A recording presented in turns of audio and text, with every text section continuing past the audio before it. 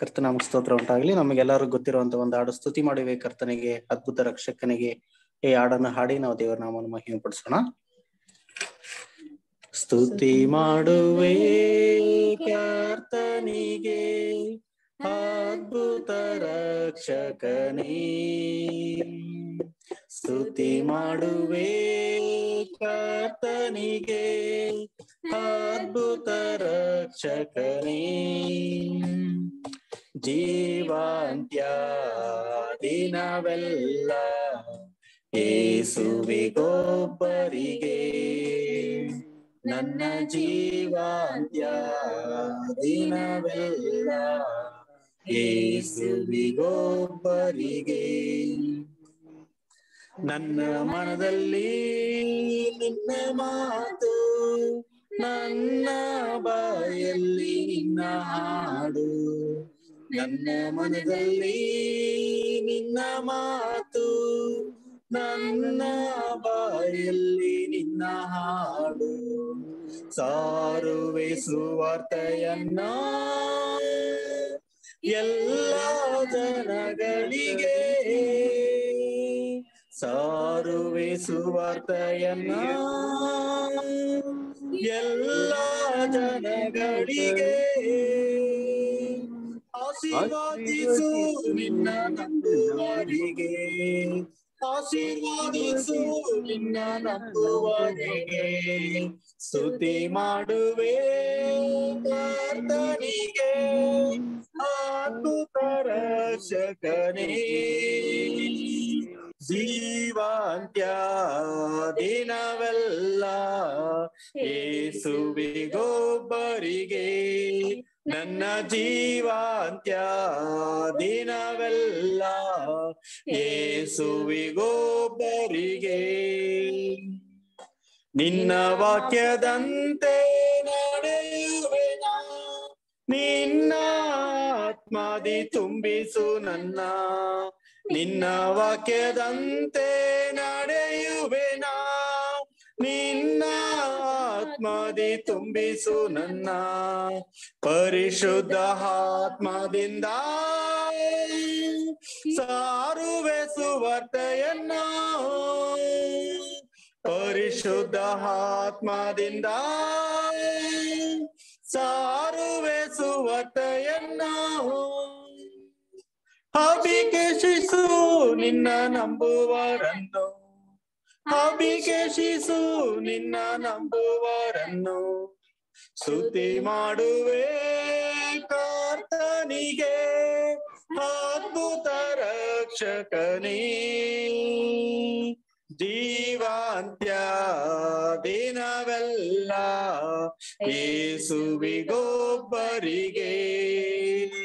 ನನ್ನ ಜೀವಾಂತ್ಯ ದಿನವೆಲ್ಲ ಯೇಸುವಿಗೊಬ್ಬರಿಗೆ. Hallelujah. Thank you pastor.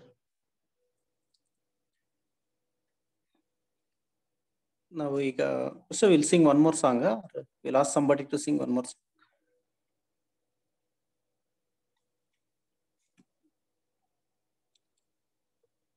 Pastor, you are in mute.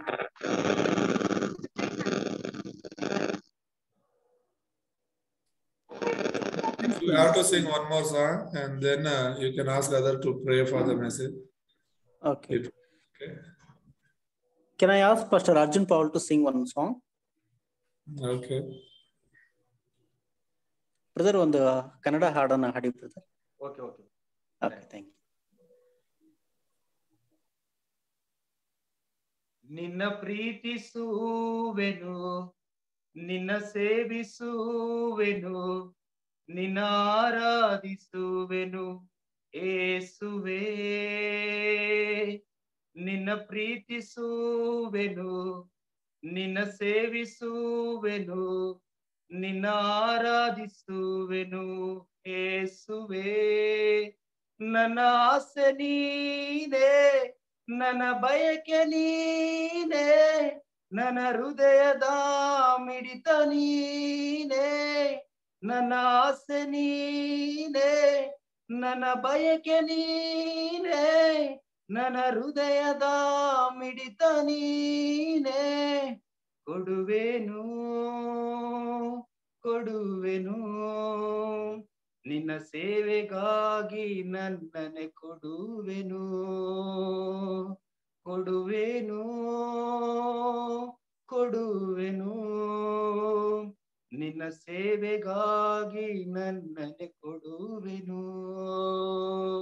ನಿನ್ನ ಪ್ರೀತಿಸುವೆನು, ನಿನ್ನ ಸೇವಿಸುವೆನು, ನಿನ್ನ ಆರಾಧಿಸುವೆನು ಯೇಸುವೇ. ತಳ್ಳಲ್ಪಟ್ಟ ನನ್ನನು ನಿನಗೆಂದೇ ಮೊದಲೇ ಹಾರಿಸಿ, ಯಾರು ಗ್ರಹಿಸದ ಅಂತ ಯೋಚನೆ ಇಟ್ಟವನೇ. ತಳ್ಳಲ್ಪಟ್ಟ ನನ್ನನು ನಿನಗೆಂದೇ ಮೊದಲೇ ಹಾರಿಸಿ, ಯಾರು ಗ್ರಹಿಸದ ಅಂತ ಯೋಚನೆ ಇಟ್ಟವನೇ. ಹುಟ್ಟಿದ ದಿನದಿಂದ ಇಲ್ಲಿಯವರೆಗೂ ಕಣ್ಣಿಟ್ಟು ಕಾದಿರುವೆ, ಏನೇನು ಕೊಟ್ಟರು ನಿನ್ನಯ ಪ್ರೀತಿಗೆ ಈಡೇಯಾಗದೆಯ. ಹುಟ್ಟಿನ ದಿನದಿಂದ ಇಲ್ಲಿಯವರೆಗೂ ಕಣ್ಣಿಟ್ಟು ಕಾದಿರುವೆ, ಏನೇನು ಕೊಟ್ಟರು ನಿನ್ನಯ ಪ್ರೀತಿಗೆ ಹೀಗೆ ಆಗದೆಯ. ಕೊಡುವೆನು ಕೊಡುವೆನು ನಿನ್ನ ಸೇವೆಗಾಗಿ ನನ್ನನೆ ಕೊಡುವೆನು ಕೊಡುವೆನು ಕೊಡುವೆನು ನಿನ್ನ ಸೇವೆಗೆ ಆಗಿ ನನ್ನನೆ ಕೊಡುವೆನು. ಈ ಸೇವೆಗೆ ಕರೆದ ಕರ್ತನೆ, ನಿನ್ನ ಚಿತ್ತವು ನಿತ್ಯವು ಮಾಡುವೆ, ನಿನ್ನ ಹೃದಯದ ಆಸೆ ನನ್ನ ಬಯಕೆಯು. ಈ ಸೇವೆಗೆ ಕರೆದ ಕರ್ತನೆ, ನಿನ್ನ ಚಿತ್ತವು ನಿತ್ಯವು ಮಾಡುವೆ, ನಿನ್ನ ಹೃದಯದ ಆಸೆ ನನ್ನ ಬಯಕೆಯು. ಹಿಂಸೆ ನೋವು ಸಂಕಟ ನಿಂದೆ ಏನೇ ಬಂದರು, ಜೀವವ ನೀಡುವ ನಿನ್ನಯ ನಾಮವ ಎಲ್ಲೆಡೆ ಸಾರುವೆನು. ಹಿಂಸೆ ನೋವು ಸಂಕಟ ನಿಂದೆ ಏನೇ ಬಂದರು, ಜೀವವ ನೀಡುವ ನಿನ್ನಯ ನಾಮವ ಎಲ್ಲೆಡೆ ಸಾರುವೆನು. ಕೊಡುವೆನು ಕೊಡುವೆನು ನಿನ್ನ ಸೇವೆಗೆ ಆಗಿ ನನ್ನನೆ ಕೊಡುವೆನು ಕೊಡುವೆನು ಕೊಡುವೆನು ನಿನ್ನ ಸೇವೆಗೆಗಾಗಿ ನನ್ನನೆ ಕೊಡುವೆನು. ನಿನ್ನ ಪ್ರೀತಿಸುವೆನು, ನಿನ್ನ ಸೇವಿಸುವೆನು, ನಿನ್ನ ಆರಾಧಿಸುವೆನು ಯೇಸುವೇ. ನಿನ್ನ ಪ್ರೀತಿಸುವೆನು, ನಿನ್ನ ಸೇವಿಸುವೆನು, ನಿನ್ನ ಆರಾಧಿಸುವೆನು ಯೇಸುವೇ. ನನ್ನ ಆಸೆ ನೀನೇ, ನನ್ನ ಬಯಕೆ ನೀನೇ, ನನ್ನ ಹೃದಯದ ಮಿಡಿತ ನೀನೇ. ನನ್ನ ಆಸೆ ನೀನೇ, ನನ್ನ ಬಯಕೆ ನೀನೇ, ನನ್ನ ಹೃದಯದ ಮಿಡಿತ ನೀನೇ. ಕೊಡುವೆನು ಕೊಡುವೆನು ನಿನ್ನ ಸೇವೆಗೆ ನನ್ನನೆ ಕೊಡುವೆನು. Thank you sir Arjun, beautiful song, ತುಂಬಾ ಚೆನ್ನಾಗಿತ್ತು. Thank you sir. ಈಗ ಓಕೆ, ಸೊ ನಮ್ಮ ಮಧ್ಯದಲ್ಲಿರುವಂತ ರೆಮಿನೆಂಟ್ ಟೀಚರ್ ಕುಸುಮ ಸಿಸ್ಟರ್ ಪ್ರಾರ್ಥನೆ ಮಾಡಿ 2 ವಿಷಯಕ್ಕಾಗಿ ಪವಿತ್ರಾತ್ಮ ಮೂಲಕವಾಗಿ ಇವತ್ತು ನಮಗೆ ಹೇಳ್ಕೊಡ್ತಾ ಇರುವಂತ ಪಾಸ್ಟರ್ಗೋಸ್ಕರ ಪ್ರಾರ್ಥನೆ ಮಾಡಿ. ಅದೇ ರೀತಿ ಏನು ಕನೆಕ್ಟಿವಿಟಿ ಏನು ತೊಂದರೆ ಇಲ್ದಿರಂತೆ ದೇವರು ನಮ್ಮನ್ನ ಈ ಒಂದು ಬೈಬಲ್ ಕ್ಲಾಸ್ ನಡೆಸ್ಕೊಡ್ಬೇಕು. ಈ 2 ವಿಷಯಕ್ಕಾಗಿ ನೀವು ಪ್ರಾರ್ಥನೆ ಮಾಡಿ ಸಿಸ್ಟರ್. ಅನ್ಮ್ಯೂಟ್. ಅಲ್ಲೆಲ್ಲೂಯಾ. ಸ್ತೋತ್ರ ಸ್ವಾಮಿ. ಅಗಮ್ಯವಾದ ಬೆಳಕಿನಲ್ಲಿ ವಾಸ ಮಾಡುವ ಸರ್ವಶಕ್ತನಾದ ದೇವರೇ, ಅಪ್ಪ ನಿನ್ನ ನಾಮಕ್ಕೆ ಮಹಿಮೆ ಉಂಟಾಗಲಿ. ಕರ್ತನೆ, ನೀನು ಒಳ್ಳೆಯವನಪ್ಪ, ಒಳ್ಳೆಯದನ್ನು ಮಾಡುವ ದೇವರ ಸ್ವಾಮಿ. ವಿಶೇಷವಾಗಿ ದೇವರೇ ಅಪ್ಪ, ಈ ದಿನದಲ್ಲಿ ನಾವೆಲ್ಲ ಕಾನ್ಫರೆನ್ಸ್ ದೇವರೇ, ಒಬ್ಬರಿಗೊಬ್ಬರು ದೇವರೇ, ಹೌದು ಸ್ವಾಮಿ, ದೇವರೇ ಸಾರ್ಲಿಕ್ಕೆ ಸ್ವಾಮಿ ಕರ್ತನೆ ಬೋಧ ತಂದೆ ನಿನ್ನ ಪ್ರೀತಿಗೆ ದೇವರೇ ನಾವು ಕೂಡಿ ಬಂದಿದ್ದೀವಿ ಸ್ವಾಮಿ. ನೀ ಕೊಟ್ಟಂತ ಈ ಮಹಾಕೃಪೆಗಾಗಿ ನಿಮಗೆ ಸ್ತೋತ್ರಿಸುತ್ತೇವೆ.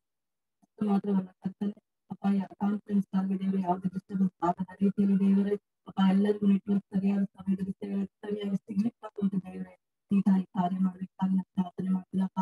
ದೇವರೇ ವಿಶೇಷವಾಗಿ ಅಪ್ಪ ಈ ಮಗನ ಕರಗಳಿಗೆ ಒಪ್ಪಿಸಿಕೊಡ್ತಾ ಇದ್ದೇವೆ ಸ್ವಾಮಿ. ಈ ನಿನ್ನ ಆತ್ಮವನ್ನು ತುಂಬಿಸಿಕೆಯಿಂದ ಮಗನನ್ನು ನಡೆಸಿ ಸ್ವಾಮಿ. ಕರ್ತನೆ ಅವರ ವಾಕ್ಯವನ್ನು ಅಂತಿಸುವಾಗ ಸ್ವಾಮಿ ಕರ್ತನೆ ನೀನು ಬಾಯಿಗೆ ಬಾಯಾಗಿದ್ದು ಮಗನನ್ನು ನಡೆಸು ಅಪ್ಪ. ನಾವು ಕೇಳುವಂತ ನಾವು ದೇವರೇ ಹೌದು ಸ್ವಾಮಿ, ಅದರ ಪ್ರಕಾರವಾಗಿ ದೇವರೇ ನಿನ್ನ ವಾಕ್ಯದ ದೇವರೇ ನಿನ್ನ ಸತ್ಯವನ್ನು ಹಿಡಿದು ದೇವರೇ ಲೋಕದಲ್ಲಿರುವಂತ ಅನೇಕರು ದೇವರೇ ಪಾಪದಲ್ಲಿರುವಂತವರು ದೇವರೇ ವಿಗ್ರಹ ಆರಾಧನೆಗಿರುವಂತಹ ಅನೇಕ ಮಕ್ಕಳು ದೇವರೇ ಅಪ್ಪ ನಿನ್ನ ಸತ್ಯದ ಕಡೆಗೆ ನಾವು ತಿರುಗಿಸುತ್ತಾಗುವಂತ ದೇವರೇ ಅದನ್ನು ಅರ್ಥ ಮಾಡಿಕೊಂಡು ಸ್ವಾಮಿ ಸತ್ಯವನ್ನೇ ಹಿಡಿದು ದೇವರೇ ನಿಜವಾಗಿ ಚಿಕಿತ್ಸೆಯಾಗುವಂತ ದೇವರೇ ನಮ್ಮನ್ನು ಬಲಪಡಿಸಿ ನಡೆಸಬೇಕಾಗಿ ನಾವು ಪ್ರಾರ್ಥನೆ ಮಾಡ್ತೀನಪ್ಪ. ಇದರ ಮುಖಾಂತರ ನಿನ್ನ ನಾವು ಮಾತ್ರ ಮಹಿಮೆ ಹೊಂದಬೇಕು ಸ್ವಾಮಿ. ನಿನ್ನ ನಾಮ ಹೆಚ್ಚಾಗಬೇಕಾಗ್ತದೆ. ನೀವು ನಮ್ಮ ಜೊತೆ ಇದ್ದು ನಮ್ಮನ್ನು ಬಲಪಡಿಸಿದ್ದೇವೆ. ನಿನ್ನ ಕೃಪೆಗೆ ನಮ್ಮ ಒಬ್ಬೊಬ್ಬರನ್ನು ತುಂಬಿಸುವುದಕ್ಕಾಗಿ ಸ್ತೋತ್ರ ಸಲ್ಲಿಸುತ್ತಾ ನಜರೇತಿನ ಯೇಸುವಿನ ಅಧಿಕಾರ ನಾಮದಲ್ಲಿ ಸ್ತೋತ್ರ ಕೊಟ್ಟು ಪ್ರಾರ್ಥನೆ ಹೊಂದಿಕೊಂಡಿದ್ದೇವೆ ದೇವರ ತಂದೆ. ಆಮೆನ್.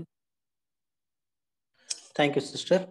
ಈಗ ನಮ್ಮ ಮಧ್ಯದಲ್ಲಿರುವಂತ ಪಾಸ್ಟರ್ ಸೈಮನ್ ಅವರನ್ನು ನಾವೆಲ್ಲರೂ ಕೈಗಳ ತಟ್ಟಿ ಅವ್ರನ್ನ ಸುಸ್ವಾಗತ ಮಾಡೋಣ. Amen. Praise the Lord. Thank you, Pastor Timothy and Brother Arjun. ದೇವರ ವಾಕ್ಯವನ್ನು ಕೇಳೋಣ.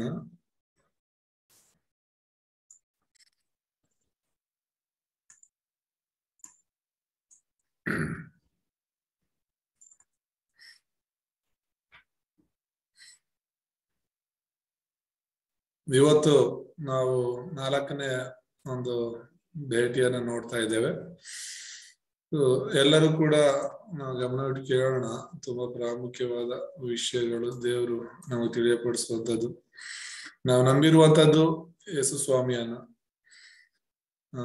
ಸೊ ನಿಮ್ಮೆಲ್ಲರಿಗೂ ಯೇಸು ಸ್ವಾಮಿ ಮಾತ್ರ ಮಾರ್ಗ ಅಂತ ಹೇಳಕ್ ನಾನು ಬಂದಿಲ್ಲ. ನೀವು ಆಲ್ರೆಡಿ ನಂಬಿದ್ದೀರಾ. ಯೇಸ್ವಾಮಿ ನಂಬಿರೋದಕ್ಕೇನೆ ನೀವೆಲ್ಲರೂ ಕೂಡ ಯೇಸ್ವಾಮಿಯಲ್ಲಿ ಇರುವಂತದ್ದು, ಸಭೆಗೆ ಹೋಗುವಂತದ್ದು, ಸೇವೆ ಮಾಡ್ತಿರುವಂತದ್ದು. ಸೊ ಈಗ ನಾವೆಲ್ಲರೂ ಏನಂದ್ರೆ ಒಂದು ಟೀಮ್, ಒಂದು ತಂಡ, ಸತ್ಯ ಸುವಾರ್ತೆಯ ಒಂದು ತಂಡವಾಗಿ ನಾವು ಮಾರ್ಪಡ್ತಾ ಇರೋದು. ಹಾಗಾಗಿ ಒಂದು ಟೀಚಿಂಗ್, ಬಲವಾದಂತಹ ಒಂದು ತರಬೇತಿ ಮತ್ತು ಒಂದು ಸತ್ಯವನ್ನ ಬಲವಾಗಿ ಹಿಡ್ಕೋಬೇಕು ಅಂತ. ಸೊ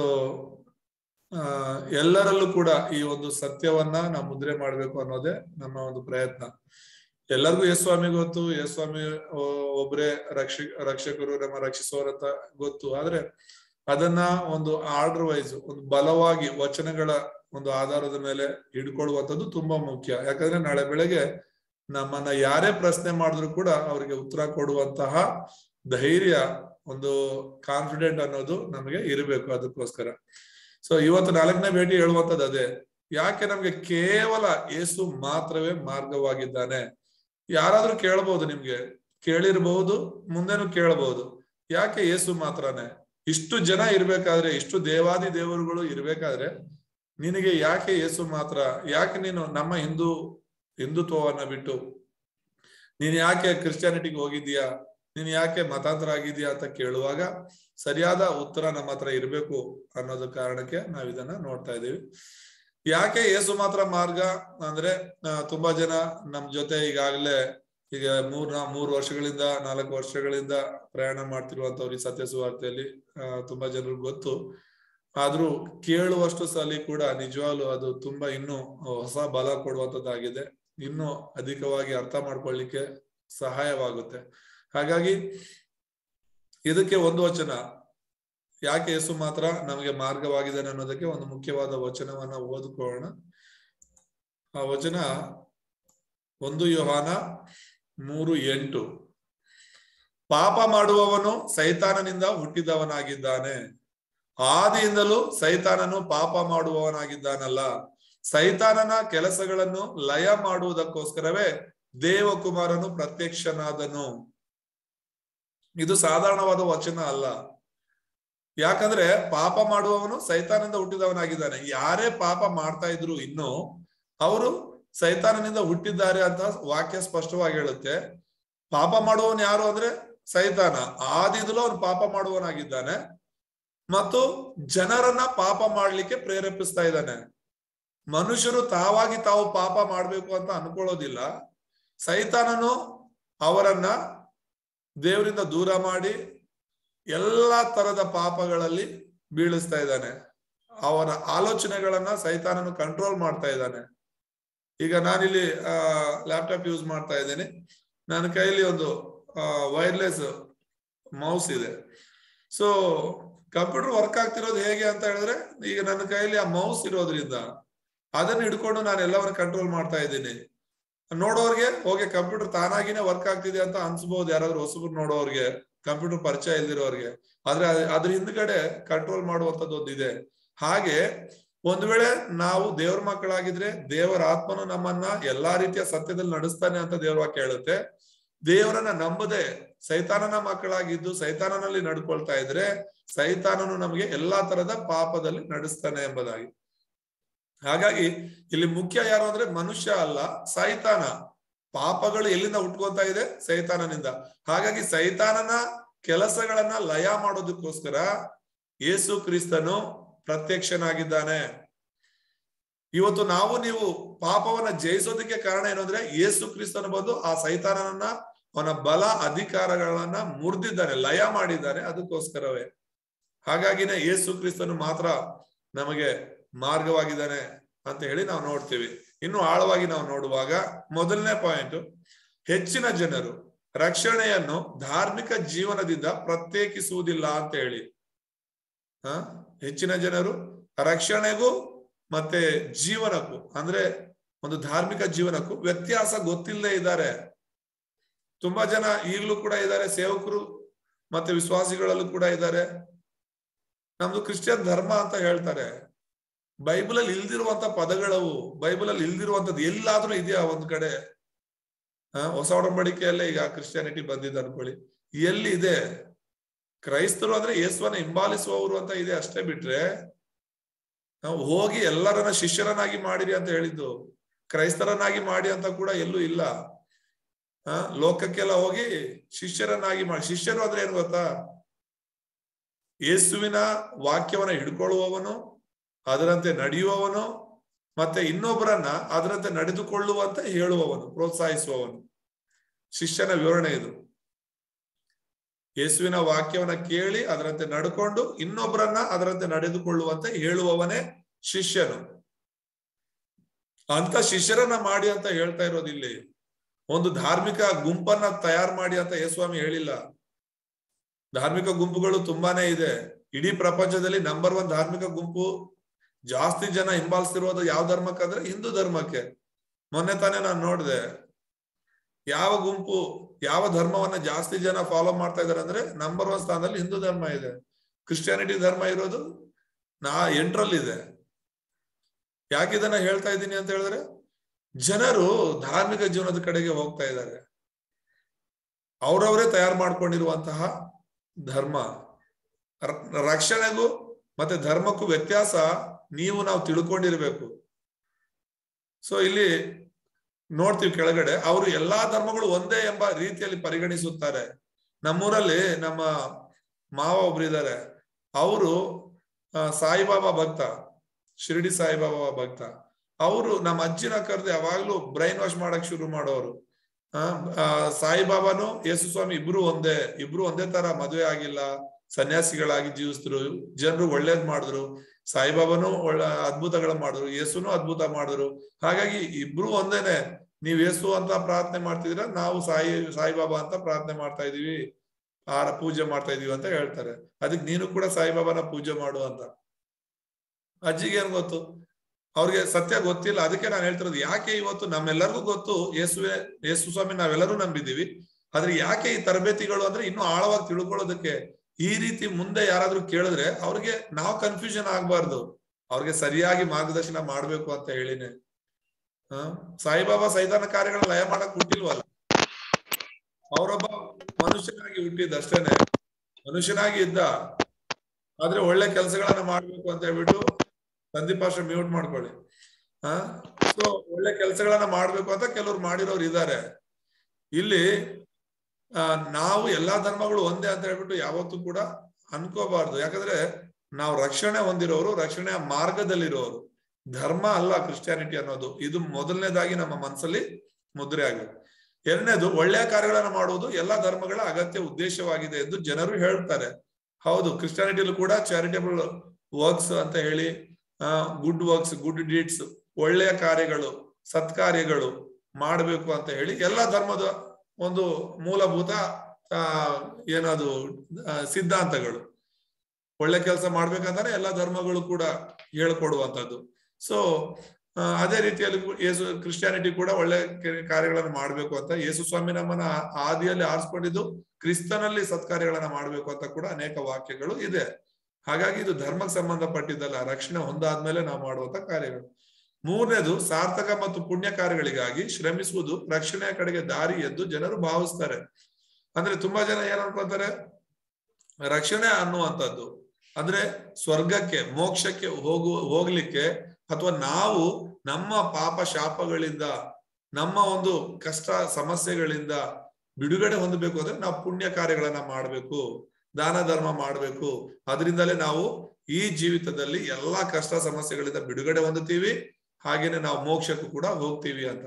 ಅಂದ್ರೆ ನಮ್ಮ ಪ್ರಯತ್ನಗಳ ಮೂಲಕ. ಇದು ತಪ್ಪು. ಧರ್ಮ ಇದನ್ನ ಹೇಳ್ಕೊಡುತ್ತೆ, ಸುವಾರ್ತೆ ಇದನ್ನ ಹೇಳ್ಕೊಡೋದಿಲ್ಲ. ಧರ್ಮ ಹೇಳೋದು ನಿನ್ನ ಪ್ರಯತ್ನದಿಂದ ನೀನು ಒಳ್ಳೆಯವನಾಗಿರ್ಬೋದು, ನಿನ್ನ ಪ್ರಯತ್ನದಿಂದ ನೀನು ಪರಲೋಕಕ್ಕೆ ಹೋಗ್ಬೋದು ಅಂತ. ಆದ್ರೆ ಸುವಾರ್ತೆ ಆತರ ಅಲ್ಲ, ಯೇಸು ಕ್ರಿಸ್ತನ ಮೂಲಕ ಮಾತ್ರನೇ ಹೋಗಕ್ಕಾಗೋದು ಅಂತ ಹೇಳಿ ನಮ್ಗೆ ಆ ವಚನಗಳು ಕೂಡ ತುಂಬಾ ಗೊತ್ತು. ಯೋಹಾನ ಸುವಾರ್ತೆ 14:6 ಹೇಳುವಂಥದ್ದು, ಮತ್ತೆ ಅಪೊಸ್ತಲಕೃತ್ಯಗಳು 4:12 ಹೇಳುವಂಥದ್ದು, ಆ ಹೆಸರಿನಿಂದ ಮಾತ್ರ ನಮ್ಗೆ ರಕ್ಷಣೆ ಇರುವಂತದ್ದು ಅಂತ. 4, ಆದಾಗ್ಯೂ ಕ್ರೈಸ್ತತ್ವ ಧಾರ್ಮಿಕ ಜೀವನವಲ್ಲ, ಆದ್ರೆ ಅದು ಜೀವನ ಶೈಲಿ. Christianity is a life style, it's not a religion ಅಂತ ಹೇಳಿ. ಧರ್ಮವು ಮಾನವ ನಿರ್ಮಿತವಾಗಿದೆ, ಅರ್ಥ ಮಾಡ್ಕೊಳ್ಳಿ. ಯಾವುದೇ ಧರ್ಮವನ್ನ ತಗೊಳ್ಳಿ, ಅದನ್ನ ಈಗ ಇಸ್ಲಾಂ ಅಂತ ಹೇಳಿದ್ರೆ ಅದನ್ನ ಯಾರು ಪ್ರಾರಂಭ ಮಾಡಿರೋದು? ಮೊಹಮ್ಮದ್. ಒಂದು ಇದನ್ನ ಈಗ ಹಿಂದೂಯಿಸಂ ಅಂತ ಹೇಳಿದ್ರೆ ಅದು ತುಂಬಾ ಹಳೇದು ಅಂತ ಹೇಳಿ ಅನೇಕ ಚರ್ಚೆಗಳಿದೆ. 330 ಕೋಟಿ ದೇವತೆಗಳಿದ್ದಾರೆ ಅಂತ ಹೇಳ್ಬಿಟ್ಟು ಎಲ್ಲ ಹೇಳ್ತಾರೆ. ಆದ್ರೆ ಅದರಲ್ಲಿ ಈಗ ಲಿಂಗಾಯತರ ಅಂತ ನೋಡಿದ್ರೆ ಅವ್ರು ಪ್ರಾರಂಭವಾಗಿದ್ದೆಲ್ಲ ಬಸವಣ್ಣನವರಿಂದ ಅಂತ ಹೇಳಿ ಒಂದೊಂದು ಗ್ರೂಪ್ ಚೇಂಜ್ ಆಗ್ತಾ ಹೋಗುತ್ತೆ. ಗುರುನಾನಕ್ ಅವರಿಂದಾಗಿ ಸಿಖ್ ಧರ್ಮ ಪ್ರಾರಂಭವಾಯಿತು ಅಂತ, ಒಂದು ಬೌದ್ಧ ಧರ್ಮ ಒಬ್ಬ ಗೌತಮ ಬುದ್ಧನಿಂದ ಪ್ರಾರಂಭವಾಯಿತು ಅಂತ. ಸೊ ಯಾರೋ ಒಬ್ಬ ವ್ಯಕ್ತಿ ಪ್ರತಿಯೊಂದು ಧರ್ಮದ ಹಿಂದೆ ಇದ್ದಾರೆ. ತುಂಬಾ ಜನ ಅನ್ಕೊಳ್ಳೋದೇನಂದ್ರೆ ಯೇಸು ಸ್ವಾಮಿ ಕೂಡ ಕ್ರೈಸ್ತ ಧರ್ಮವನ್ನ ಪ್ರಾರಂಭ ಮಾಡಕ್ ಬಂದ್ರು, ಹಾಗಾಗಿ ಕ್ರಿಸ್ಟಿಯಾನಿಟಿ ಇಸ್ ಎ ರಿಲಿಜಿಯನ್ ಅಂತ ಹೇಳಿ ಹೇಳ್ತಾರೆ. But it is not. ಅದು ಧರ್ಮವಲ್ಲ. ಧರ್ಮ ಅಂತ ನಾವು ನಂಬಿದ್ರೇನೆ ನಾವು ಮತಾಂತರ ಮಾಡ್ತಾ ಇದ್ದೀವಿ ಅಂತ. ನಾವು ಮತಾಂತರ ಮಾಡ್ತಾ ಇಲ್ಲ. ಯಾರು ಯಾವ ಧರ್ಮದಲ್ಲಿದ್ದಾರೋ ಅದೇ ಧರ್ಮದಲ್ಲಿದ್ರೆ ಸಮಸ್ಯೆ ಇಲ್ಲ. ಯಾಕಂದ್ರೆ ಧರ್ಮಕ್ಕೂ ಜೀವನಕ್ಕೂ ವ್ಯತ್ಯಾಸ ಗೊತ್ತಿದ್ರೆ ಸಾಕು.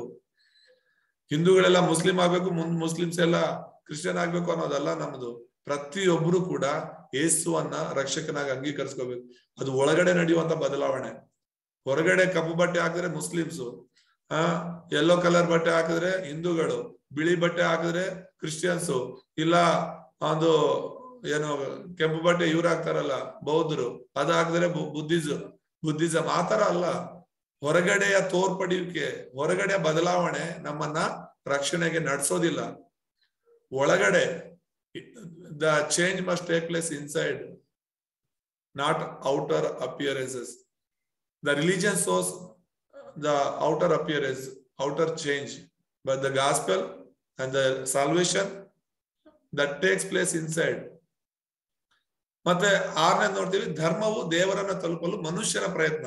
ಪ್ರತಿಯೊಂದು ಧರ್ಮ ದೇವರನ್ನ ತಲುಪಲಿಕ್ಕೆ, ದೇವರನ್ನ ಮೆಚ್ಚಿಸ್ಲಿಕ್ಕೆ ಮನುಷ್ಯರ ಪ್ರಯತ್ನಗಳಾಗಿವೆ. ಧರ್ಮ ಸ್ಥಾಪನೆ, ಧರ್ಮ ಒಂದು ಆಚರಣೆ ಅನ್ನೋದು. ಆದ್ರೆ ಸುವಾರ್ತೆ ಹಾಗಲ್ಲ. ಸುವಾರ್ತೆ ಅನ್ನೋದು ದೇವರು ಮನುಷ್ಯರನ್ನ ತಲುಪೋದು, ದೇವರು ಮನುಷ್ಯರನ್ನ ಹುಡುಕೋದು. ಎಷ್ಟೊಂದು ವ್ಯತ್ಯಾಸವಿದೆ. ಭೂಲೋಕದಲ್ಲಿರುವಂತಹ ಮನುಷ್ಯರೆಲ್ಲರೂ ಕೂಡ ದೇವರನ್ನ ಸಂಧಿಸ್ಬೇಕು ಅಂತ ಹೇಳ್ಬಿಟ್ಟು ಪ್ರಯತ್ನ ಮಾಡ್ತಾ ಇರುವಂತದ್ದು. ಆದ್ರೆ ಸುವಾರ್ತೆ ದೇವರು ನಮ್ಮನ್ನ ಹುಡುಕಿ ಬರುವಂತದ್ದು. ಯಾಕಂದ್ರೆ ಮನುಷ್ಯರು ಯಾರು ಕೂಡ ನೀತಿವಂತರಿಲ್ಲ, ದೇವರನ್ನ ಮುಟ್ಟೋರಿಲ್ಲ. ನಮ್ಮ ಎಲ್ಲಾ ಧರ್ಮ ಕಾರ್ಯಗಳು ಕೂಡ ಅದು ಒಂದು ಹೊಲಸು ಬಟ್ಟೆಗೆ ಸಮಾನವಾಗಿದೆ. ಯಾರು ಕೂಡ ನೀತಿವಂತರಿಲ್ಲ. ಯಾವ ಧರ್ಮ ಸ್ಥಾಪನೆ ಮಾಡಿದವರು ಕೂಡ ನೀತಿವಂತರಲ್ಲ. ಹಾಗಾಗಿನೇ ದೇವರೇ ಮನುಷ್ಯನ ರೂಪದಲ್ಲಿ ಬರ್ಬೇಕಾಗಿ ಬಂತು. ಧರ್ಮ ಮನುಷ್ಯನು ದೇವರನ್ನ ಮುಟ್ಟೋದಕ್ಕೆ, ದೇವರನ್ನ ಭೇಟಿ ಆಗೋದಕ್ಕೆ ಮಾಡೋ ಪ್ರಯತ್ನ. ಆದ್ರೆ ಅದು ಅಸಾಧ್ಯ. ಅದಕ್ಕೋಸ್ಕರನೇ ಯೇಸು ಕ್ರಿಸ್ತನ ಈ ಲೋಕಕ್ಕೆ ಬಂದಿರೋದು. ಇದು ಸುವಾರ್ತೆ. ಸುವಾರ್ತೆ ಅಂದ್ರೆ ದೇವರು ಮನುಷ್ಯರನ್ನ ಭೇಟಿಯಾಗುವಂತದ್ದು. 7ನೇ ವಿಷಯ ನೋಡ್ತೀವಿ, ಮನುಷ್ಯನ ಕೆಲವು ಧರ್ಮದ ಮಾನದಂಡವಾಗಿದೆ. ಅದೇ ಮನುಷ್ಯನ ಕೆಲಸಗಳು ಒಂದು ಧರ್ಮಗಳ ಮಾನದಂಡ ಅಂತ ಹೇಳಿದ್ರೆ, ಯಾರೇ ಆಗ್ಲಿ ಒಬ್ಬ ವ್ಯಕ್ತಿ ಧರ್ಮದಲ್ಲಿ ಇದ್ದಾನೆ, ಒಂದು ಧರ್ಮಕ್ಕೆ ಸೇರಿದವನಾಗಿದ್ದಾನೆ ಅಂದ್ರೆ ಅವನು ಒಳ್ಳೆಯವನ ಕೆಟ್ಟವನ ಅಂತ ಹೇಳ್ಬಿಟ್ಟು ಅವ್ನು ಮಾಡುವಂತ ಕೆಲಸಗಳ ಮೇಲೆ ಆಧಾರವಾಗಿರುತ್ತೆ. ಅದೇ ಸುವಾರ್ತೆಯ ಮಾನದಂಡ ಏನು ಗೊತ್ತಾ? ದೇವರ ರಕ್ಷಣೆ, ದೇವರು ಕೊಡುವಂತ ಉಚಿತವಾದ ರಕ್ಷಣೆ ಎಂಬುದಾಗಿ ನಾವು ನೋಡ್ತೇವೆ.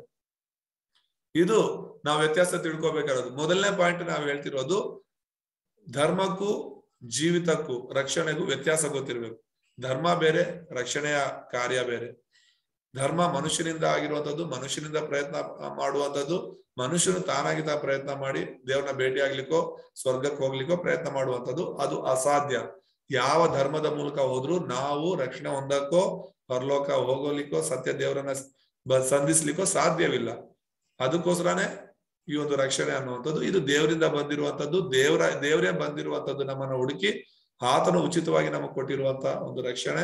ಅದ್ರ ಮೂಲಕ ಕ್ರಿಸ್ತನ ಮೂಲಕ ನಾವು ದೇವ್ರನ್ನ ಸಂಧಿಸ್ಲಿಕ್ಕೆ ಆಗುತ್ತೆ ಅನ್ನುವಂಥದ್ದು.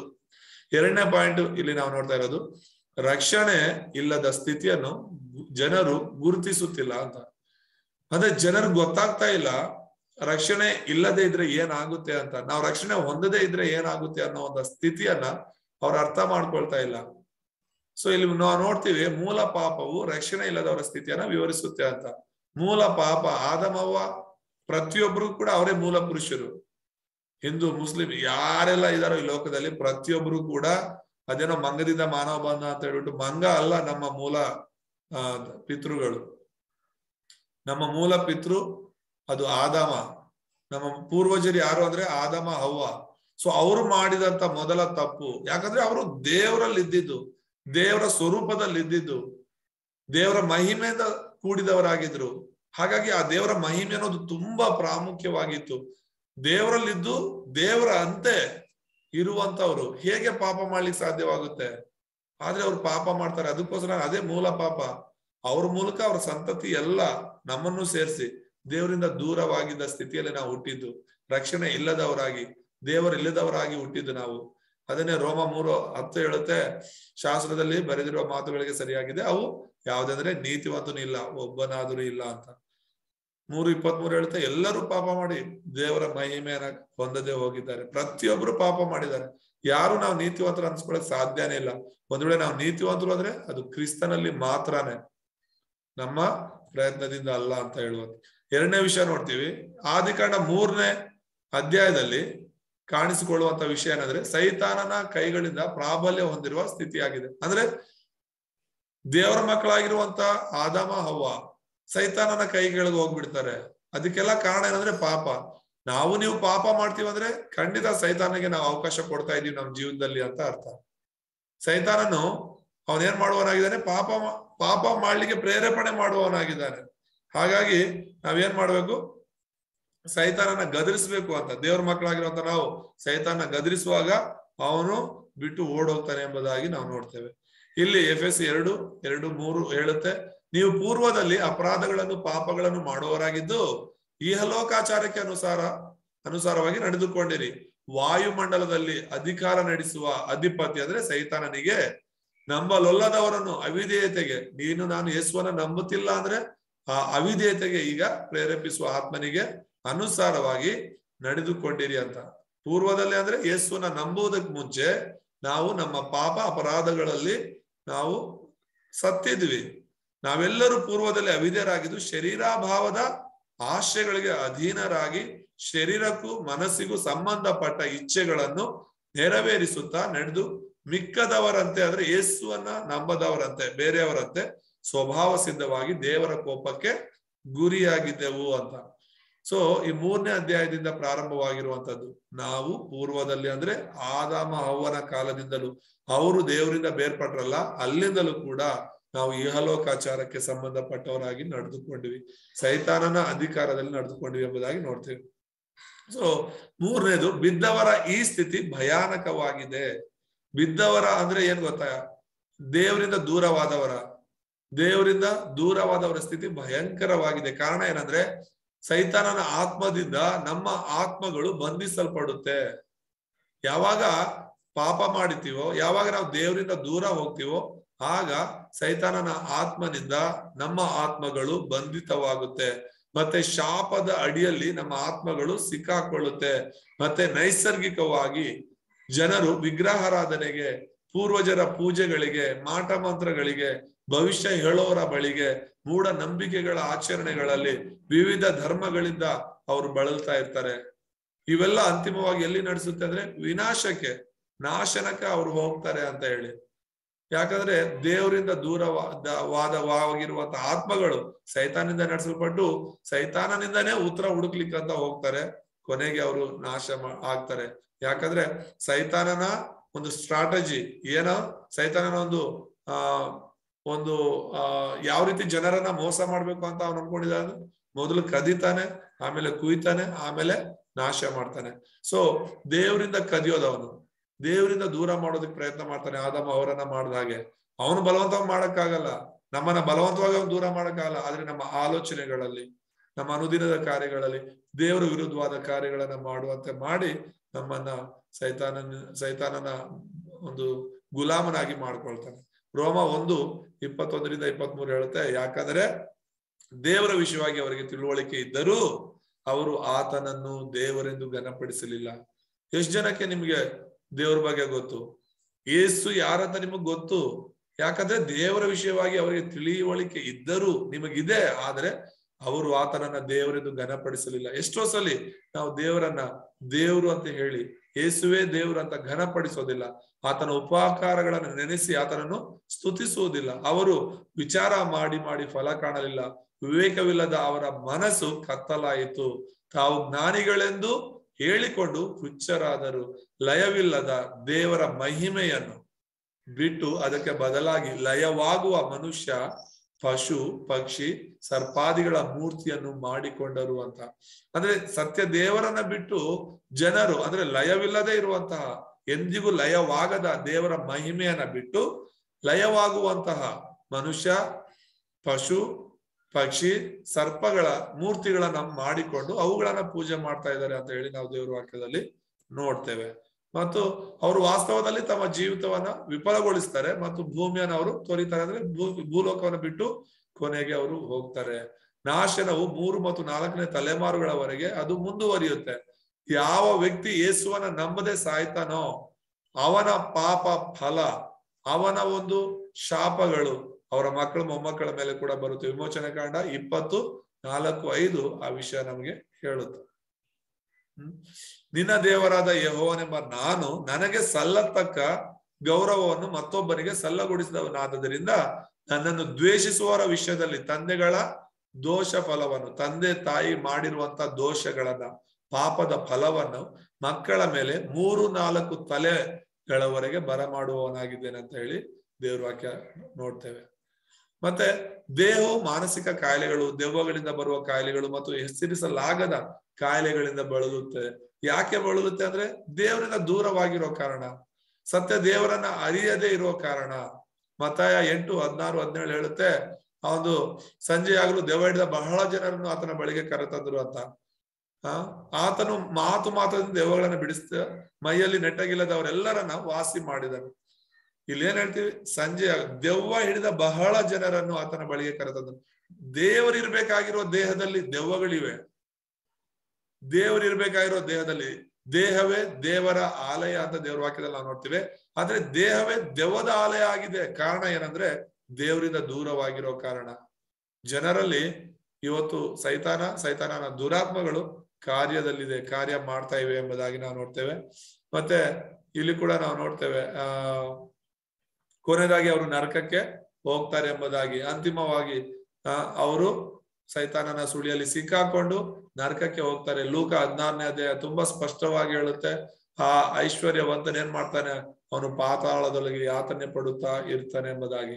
ದೇವರಿಂದ ದೂರವಾಗಿ ಯೇಸುವನ್ನ ನಂಬದೆ ಸಾಯುವ ಪ್ರತಿಯೊಬ್ಬನು ಕೂಡ ಪಾತಾಳಕ್ಕೆ ಹೋಗ್ತಾನೆ, ನರಕಕ್ಕೆ ಹೋಗ್ತಾನೆ ಅನ್ನೋದು ನಾವು ಅರ್ಥ ಮಾಡ್ಕೋಬೇಕು.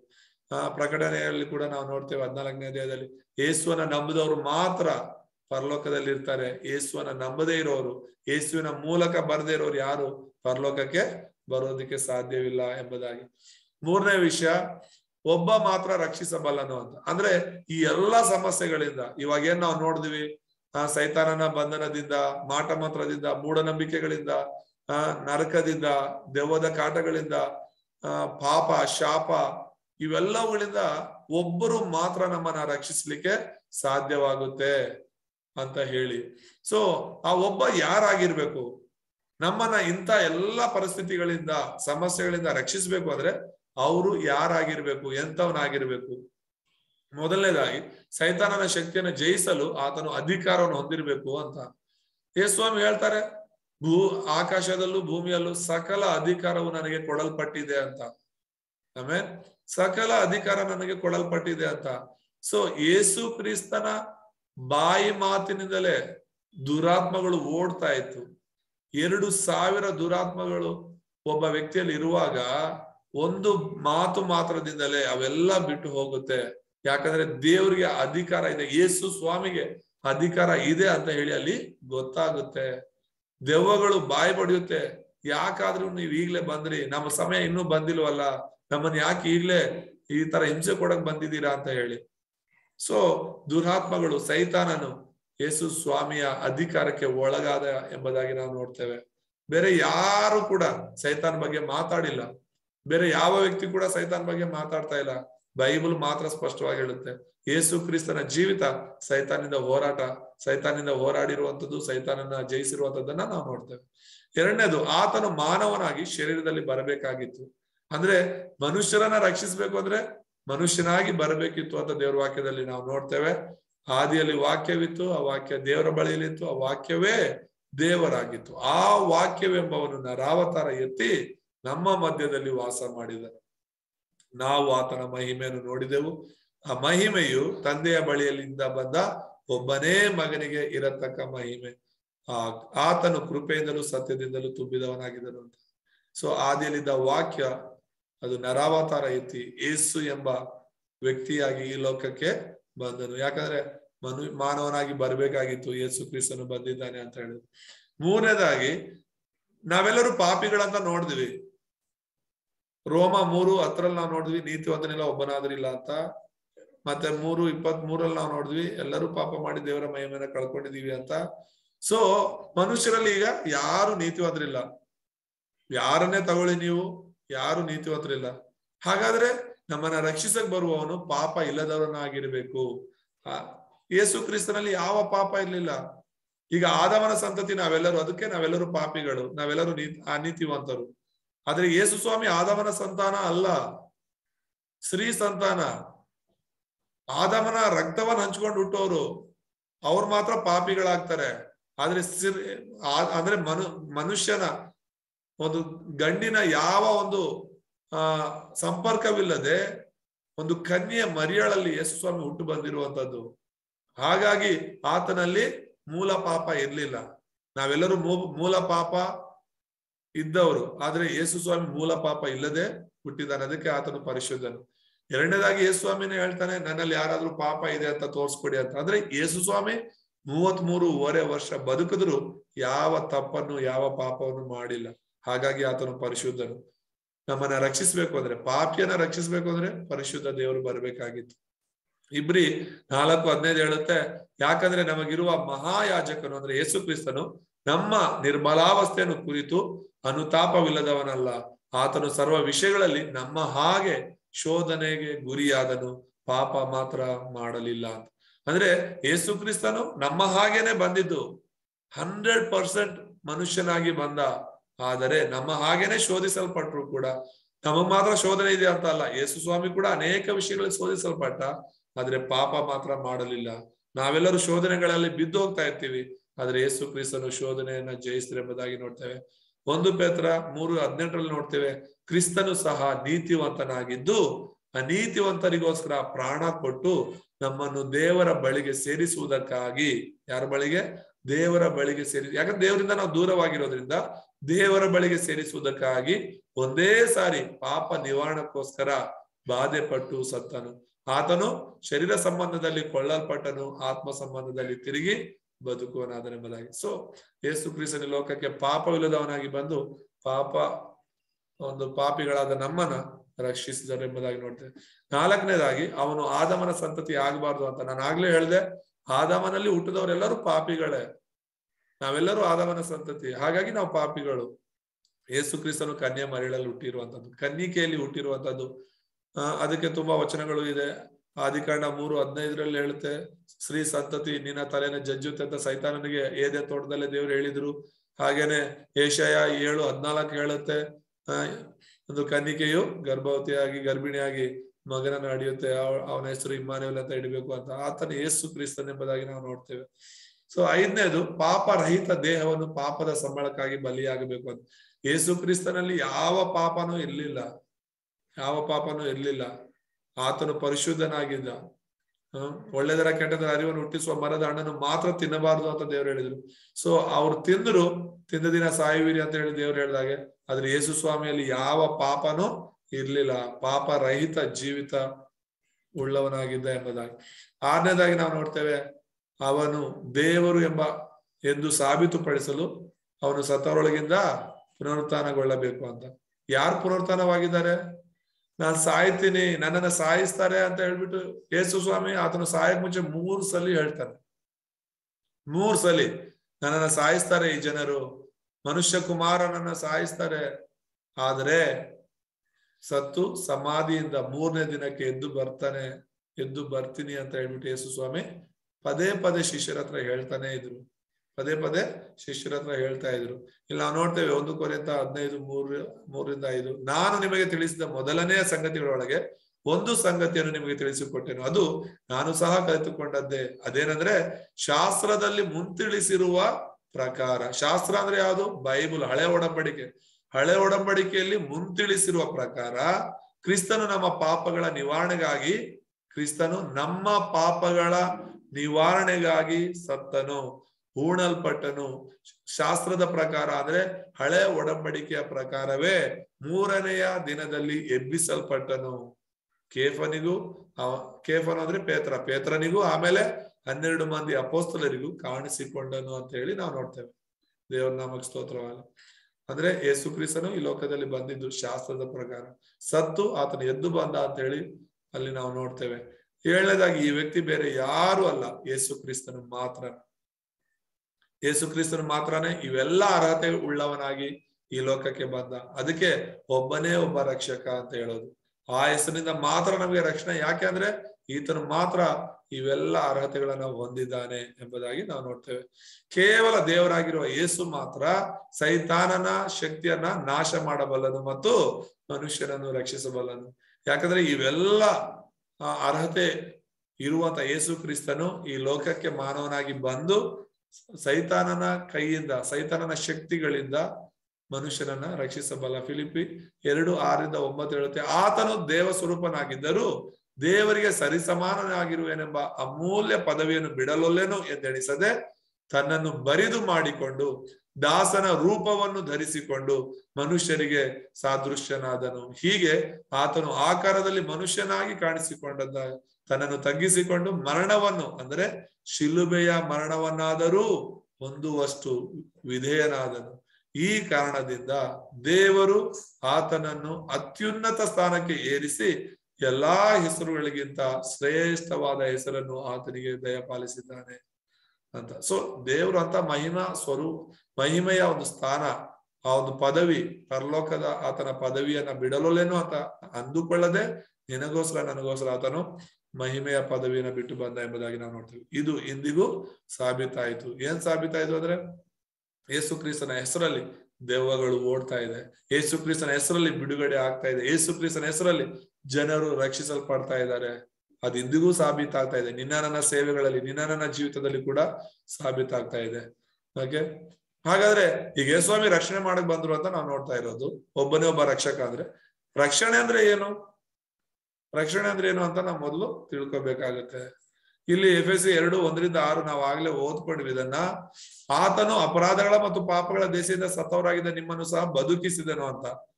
ನಾವು ರಕ್ಷಣೆ ಅಂದ್ರೆ ಪಾಪ, ಶಾಪ, ಸೈತಾನ, ನರಕದ ಹಿನ್ನೆಲೆಯಿಂದ ಬಿಡಿಸಿಕೊಳ್ಳುವಂಥದ್ದು. ಇದು ನಾವು ಸಂಪಾದನೆ ಮಾಡ್ಕೊಳಕ್ ಆಗಲ್ಲ. ಇದು ಯೇಸು ಕ್ರಿಸ್ತನಿಂದ ದೊರಕುವಂತಹ ಒಂದು ವರವಾಗಿದೆ ಎಂಬುದಾಗಿ ನಾವು ನೋಡ್ತೇವೆ. ಸಂಪೂರ್ಣ ನಾಶನವನ್ನು ಉಂಟು ಮಾಡುವ ಪಾಪದಿಂದ ಮುಕ್ತಿ ಪಡೆಯೋದು. ಅಂದ್ರೆ ರಕ್ಷಣೆ ಅಂದ್ರೆ ಪಾಪದಿಂದ ಮುಕ್ತಿ ಪಡೆಯೋದು. ಅದು ಮೂಲ ಪಾಪ, ಅದು ವಾಸ್ತವ ಪಾಪ ಮತ್ತು ಪೂರ್ವಜರ ಪಾಪಗಳಿಂದ ನಾವು ಬಿಡುಗಡೆ ಹೊಂದೋದು ಎಂಬುದಾಗಿ ನೋಡ್ತೇವೆ. ಎರಡನೇದಾಗಿ ರಕ್ಷಣೆ ಅಂದ್ರೆ ಸೈತಾನನ ಆಳ್ವಿಕೆಯಿಂದ ಮತ್ತು ನಂತರದ ವಿಧಿಯಿಂದ ಬಿಡುಗಡೆ. ನಂತರದ ವಿಧಿ ಅಂದ್ರೆ ಏನು? ಖಂಡಿತ ನರಕ.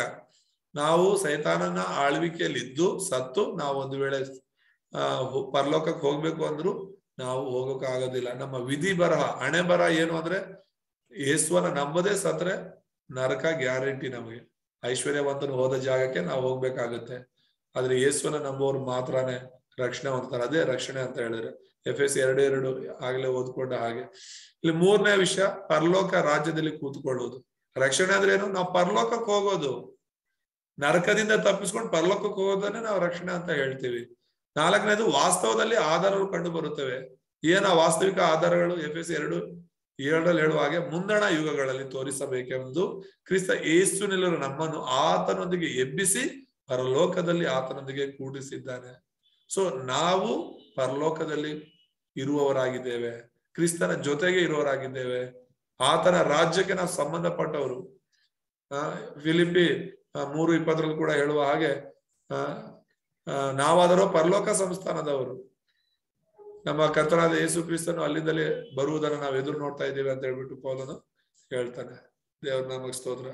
ಸೊ ರಕ್ಷಣೆ ಅಂದ್ರೆ ಸೈತಾನ, ಪಾಪ, ಶಾಪ, ನರಕದಿಂದ ತಪ್ಪಿಸಿಕೊಳ್ಳುವಂಥದ್ದು, ಸೈತಾನನ ಬಲ ಅಧಿಕಾರಗಳಿಂದ ತಪ್ಪಿಸಿಕೊಳ್ಳೋದೇ ರಕ್ಷಣೆ ಆಗಿದೆ ಎಂಬುದಾಗಿ ನಾವು ನೋಡ್ತೇವೆ. ಇಲ್ಲಿ 5ನೇ ವಿಷಯ ನಾವು ನೋಡ್ತೇವೆ. ಕೊನೆಯದಾಗಿ ಸ್ವಸ್ಥತೆ ಮಾಡ್ಬೇಕು ನಾವು. ಈ ಒಂದು ವಾರ, ಮುಂದಿನ ವಾರ ನಾವು ಮತ್ತೆ ಕೂಡಿ ಬರೋ ತನಕ ಸ್ವಸ್ಥತೆ ಮಾಡ್ಬೇಕು. ಅಂದ್ರೆ ಯಾವ್ದನ್ನಂದ್ರೆ ದೆವ್ವದ ಪ್ರಭಾವದಿಂದ ಪೀಡಿತರಾದವರು. ತುಂಬಾ ಜನ ಯೇಸುವನ್ನ ನಂಬದೇ ಇರೋರು ದೆವ್ವಗಳಿಂದ ತುಂಬಿದ್ದಾರೆ, ದೆವ್ವಗಳಿಂದ ನಡೆಸಲ್ಪಡ್ತಾ ಇದ್ದಾರೆ. ಮತ್ತೆ ಯೇಸು ಸ್ವಾಮಿನ ನಂಬಿರೋರು ಕೂಡ, ಅಲ್ಪ ವಿಶ್ವಾಸಿಗಳಾಗಿರೋರು ಕೂಡ ದೆವ್ವದ ಕಾಟಗಳಿಂದ, ದೆವ್ವದ ಭಯದಿಂದ ಬದುಕ್ತಾ ಇದ್ದಾರೆ. ಒಂದ್ ವೇಳೆ ದೆವ್ವ ಅವರಲ್ಲಿ ಬಂದು ಕಾರ್ಯ ಮಾಡದೇ ಇದ್ರು ಕೂಡ ದೆವ್ವವನ್ನ ಕಂಡು ಭಯ ಪಡುವವರು, ದೆವ್ವವನ್ನ ನೆನೆಸ್ಕೊಂಡು ಭಯ ಪಡುವವರು ತುಂಬಾ ಜನ ಇದ್ದಾರೆ. ಹಾಗಾಗಿ ಅಂತ ಒಂದು ಭಯಭೀತ ಒಂದು ಸ್ಥಿತಿಯಲ್ಲಿ ಇರುವಂತವರನ್ನ ನಾವು ಸ್ವಸ್ಥತೆ ಮಾಡಬೇಕು. ಹೇಗೆ ಅಂದ್ರೆ ಅವರಲ್ಲಿ ನಂಬಿಕೆ ಬರ್ಸ್ಬೇಕು. ನಾವು ಫಸ್ಟ್ ನಂಬಿಕೆ ಬರ್ಸಿದ್ರೆ ಮಾತ್ರ ಅವರು ಆ ಭಯವನ್ನ, ಆ ಒಂದು ದೆವ್ವಗಳನ್ನ ಜಯಿಸ್ಲಿಕ್ಕೆ ಸಾಧ್ಯವಾಗುತ್ತೆ. ಎಷ್ಟೋ ಸಲಿ ದೇವರ ಸೇವಕರುಗಳಿಗೂ ದೆವ್ವಗಳು ಏನೋ ಅವುಗಳ ಚಲನವಲನ ಗೊತ್ತಾಗುತ್ತೆ. ಆ ದೆವ್ವಗಳು ಸೇವಕರಿಗೆ, ವಿಶ್ವಾಸಿಗಳಿಗೂ ಹೆಚ್ಚಾಗಿ ಪ್ರಾರ್ಥನೆ ಮಾಡಿದ್ರು ಡಿಸ್ಟರ್ಬ್ ಮಾಡ್ಲಿಕ್ಕೆ ಬರುತ್ತೆ. ಹೆಚ್ಚಾಗಿ ಸೇವೆಗಳಲ್ಲಿ ಹೋದ್ರು ಕೂಡ ದುರಾತ್ಮಗಳು ತೊಂದರೆಗಳು ಮಾಡ್ಲಿಕ್ಕೆ ಬರುತ್ತೆ. ಆದ್ರೂ ಕೂಡ ತುಂಬಾ ಜನ ವಿಶ್ವಾಸಿಗಳು ಭಯಭೀತರಾಗಿರ್ತಾರೆ, ಸೇವಕರುಗಳು ಕೂಡ ಭಯಭೀತರಾಗಿದ್ದಾರೆ. ಒಂದ್ಸಲಿ ನನ್ನ ಫ್ರೆಂಡ್ ಸಿಜು ಅಂತ ಇದ್ದಾನೆ, ಇಲ್ಲೇ ಬೇಗೂರ್ ಹತ್ರ ಸೇವೆ ಮಾಡ್ತಾ ಇದ್ದಾರೆ, ಮೈಸೂರು ಪ್ರಾಂತ್ಯದಲ್ಲಿ. ಅವ್ರು ಹೇಳ್ತಾ ಇದ್ರು, ನಾನು ಹೆಚ್ಚು ಪ್ರಾರ್ಥನೆ ಮಾಡಕ್ ಹೋಗಲ್ಲ ಅಂತ. ಯಾಕೆಂದ್ರೆ ನಾನು ಹೆಚ್ಚು ಪ್ರಾರ್ಥನೆ ಮಾಡಿದಷ್ಟು ಸೈತಾನ ಹೆಚ್ಚು ನನಗೆ ಶೋಧನೆ ಮಾಡ್ತಾ ಇದ್ದಾನೆ, ಹೆಚ್ಚು ತೊಂದರೆ ಮಾಡ್ತಾ ಇದ್ದಾನೆ ಕನಸಲ್ಲಿ ಮತ್ತೆ ರಿಯಲ್ ಲೈಫಲ್ಲೂ ಕೂಡ ಅಂತ ಹೇಳ್ದ. ಅದಕ್ಕೆ ನಾನು ಜಾಸ್ತಿ ಪ್ರಾರ್ಥನೆ ಮಾಡಕ್ ಹೋಗಲ್ಲ ಅಂತ. ಆವತ್ತು ಅವನು ಬೈದಿದೆ ನಾನು. ಯಾಕಂತ ಹೇಳಿದ್ರೆ ಅದು ಒಂದು ಮೂಢನಂಬಿಕೆ. ಅದು ನಾವು ಪ್ರಾರ್ಥನೆ ಮಾಡಿದಷ್ಟು ಸೈತಾನ ನಮ್ಮ ಮುಂದೆ ಮೊಣಕಾಲು ಹಾಕ್ಲೇಬೇಕು. ಇಲ್ಲಿ ರೋಮಾಪುರ 16:20 ಹೇಳುತ್ತೆ, ನಮ್ಮ ಕಾಲ್ ಕೆಳಗೆ ಸೈತಾನನು ತುಳಿಯಲ್ಪಡ್ತಾನೆ ಯಾವಾಗ ನಾವು ನಂಬಿಕೆಯಲ್ಲಿ ಇರುವಾಗ ಎಂಬುದಾಗಿ ನೋಡಿ.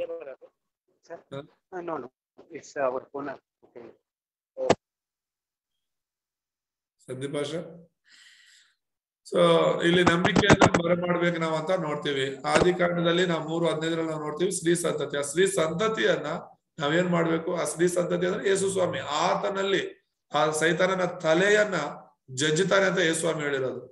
ಸೈತಾನನ ತಲೆ ಜಜ್ಜುತ್ತಾನೆ ಆ ಸ್ತ್ರೀ ಸಂತತಿ. ಸೊ ಯೇಸು ಸ್ವಾಮಿ ಸೈತಾನನ ಗೆಲ್ಲೋದಕ್ಕೆ ಸಾಧ್ಯ. ಕೇವಲ ಯೇಸು ಕ್ರಿಸ್ತನು ಮಾತ್ರ ಸೈತಾನನ ದುರಾತ್ಮ ಶಕ್ತಿಗಳನ್ನ ನಾಶ ಮಾಡ್ಲಿಕ್ಕೆ ಸಾಧ್ಯ. ಹಾಗಾಗಿ ಅದನ್ನ ಗೆಲ್ಲಬೇಕು ಅಂದ್ರೆ ನಾವು ಕ್ರಿಸ್ತನಲ್ಲಿ ಪರಿಪೂರ್ಣ ನಂಬಿಕೆ ಉಳ್ಳವರಾಗಿರ್ಬೇಕು. ಪೇತ್ರ, ಯೋಹಾನ, ಈ ಶಿಷ್ಯರೆಲ್ಲರೂ ಕೂಡ ಒಂದ್ಸಲಿ ಸೇವೆಗಂತ ಹೋದಾಗ ಅಲ್ಲಿ ಒಬ್ಬನ ದೆವ್ವ ಹಿಡಿದವ್ರನ್ನ ಬಿಡುಗಡೆ ಮಾಡಕ್ಕೆ ಆಗ್ತಿಲ್ಲ, ಅವ್ರ ಕೈಲಿ ವಾಪಸ್ ಬಂದ್ಬಿಡ್ತಾರೆ. ಆಮೇಲೆ ಯೇಸ್ವಾಮಿ ಜೊತೆಗೆ ಹೋಗುವಾಗ ಅವ್ರ ತಂದೆ, ಹುಡುಗನ ತಂದೆ ಬಂದು ಹೇಳ್ತಾರೆ, ನಿನ್ನ ಶಿಷ್ಯರು ತುಂಬಾ ಪ್ರಯತ್ನ ಮಾಡಿದ್ರು ಆದ್ರೆ ಅವ್ರ ಕೈಯೆಲ್ಲ ಆಗಿಲ್ಲ ಇವನ್ನ ಗುಣಪಡಿಸೋದು ಅಂತ.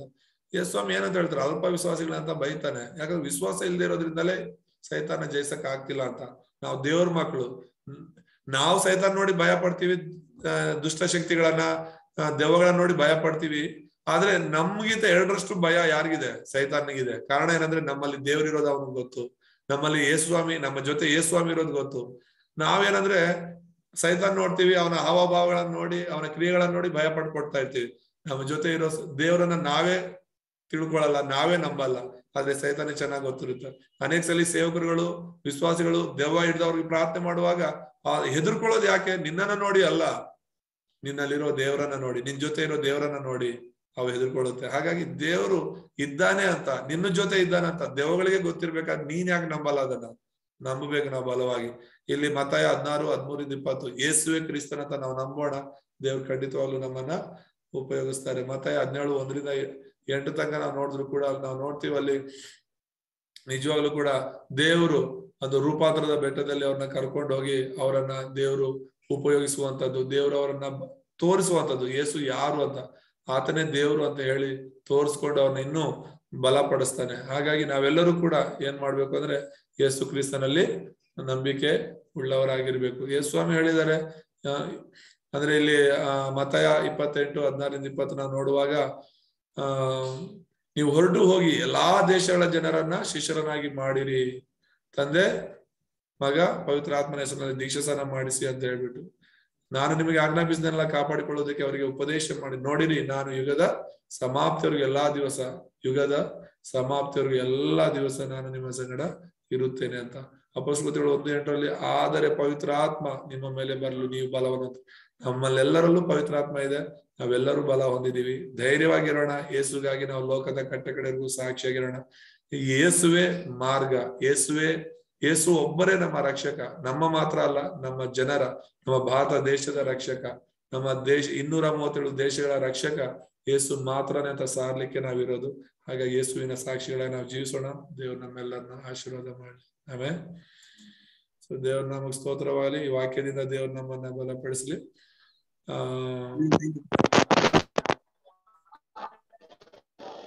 ಫೋರಂ ಟೈಮ್ ಇವತ್ತು ಏನು ದೇವರ ಮೂಲಕವಾಗಿ ಅಂತೇಳಿ ನಾವು ಚರ್ಚೆ ಮಾಡೋಣ.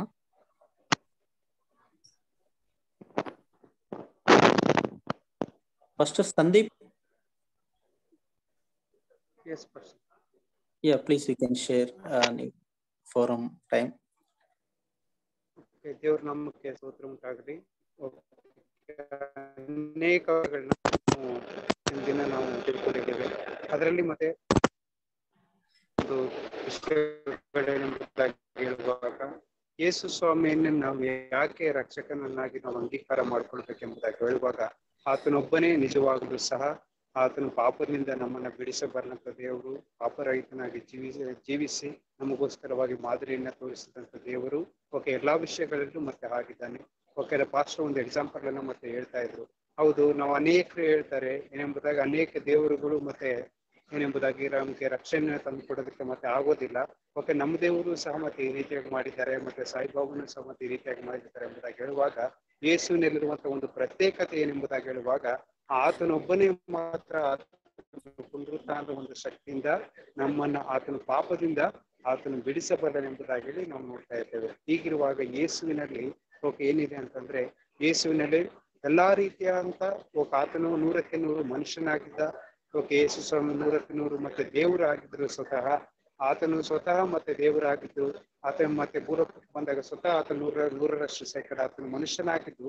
ಓಕೆ, ನಾವು ಅನುಭವಿಸಿದ ಆ ಮನುಷ್ಯನು ಯಾವ ರೀತಿಯಾಗಿ ನಾವು ಆತನ ಪಾಪಕ್ಕೆ ಒಳಗಾಗ್ಲಿಲ್ಲ, ಆದ್ರೆ ನಾವು ಪಾಪಕ್ಕೆ ಮತ್ತೆ ಒಳಗಾದವು.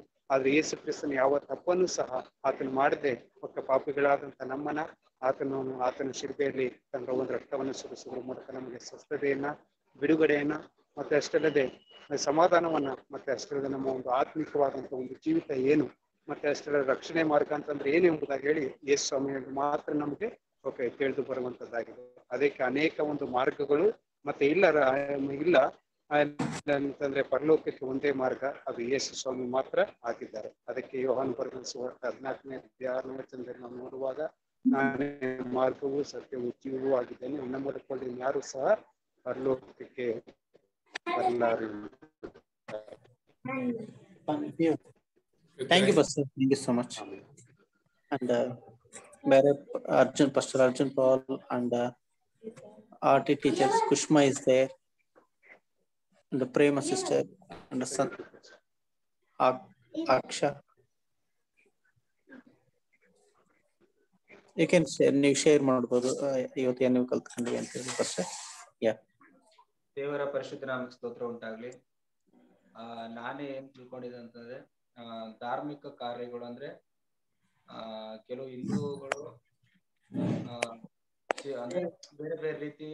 ಈಗ ನಾವು ಯೇಸು ಸ್ವಾಮಿನ ಕಂಡ್ಕೊಂಡಿದೀವಿ ಅಂತಂದ್ರೆ ನಾವು ಮತ್ತೆ ರಕ್ಷಣೆ ಕಡೆಗೆ ಬರುವಂತವ್ರನ್ನ ಮೊದಲು ನಾವು ಮಾಡ್ಬೇಕಾಗಿರೋದು ಅವರೆಲ್ಲ ಒಂದು ಧರ್ಮ, ಒಂದು ಜಾತಿ, ಒಂದು ಪದ್ಧತಿ ಇರುವಂತವ್ರನ್ನೆಲ್ಲ ನಾವು ಆದಷ್ಟು ತಿದ್ದುಪಡಿ ಮಾಡ್ಬೇಕು. ಅವ್ರನ್ನ ಯೇಸು ಕ್ರಿಸ್ತನೇ ನಿಜವಾದ ದೇವರು, ಸತ್ಯ, ಅವರೇ ಯೇಸುವೆ ಸತ್ಯ, ಮಾರ್ಗ, ಜೀವವಾಗಿದ್ರೆ ಪರಲೋಕಕ್ಕೆ ಯೇಸು ಕ್ರಿಸ್ತನೇ ಒಬ್ಬನೇ ಮಾರ್ಗ ಎಂಬುದಾಗಿ ನಾವು ಇವಾಗ ನಾವು ತಿಳ್ಕೊಂಡು ನಾವು ದೇವರಲ್ಲಿ ರಕ್ಷಣೆಯಲ್ಲಿ ನಡೀತಾ ಇರುವಂತವ್ರು ನಾವು ಮೊದಲು ಯಾರನ್ನೇ ಒಂದು ಹೊಸದಾಗಿ ರಕ್ಷಣೆಗೆ ನಾವು ಕರ್ಕೊಂಡು ಬರ್ಬೇಕಂದಾಗ ಅವರೆಲ್ಲ ಧರ್ಮ ಕಾರ್ಯಗಳನ್ನ ನಾವು ಬದಲಾಯಿಸಕ್ಕೆ ನಾವು ಮೊದಲು ಪ್ರಯತ್ನ ಪಡ್ಬೇಕು. ನಾನು ಈ ವಿಚಾರನ ನಾನು ತಿಳ್ಕೊಂಡೆ. ದೇವ್ರ ನಮ್ಗೆ ಸ್ತೋತ್ರ ಉಂಟಾಗ್ಲಿ.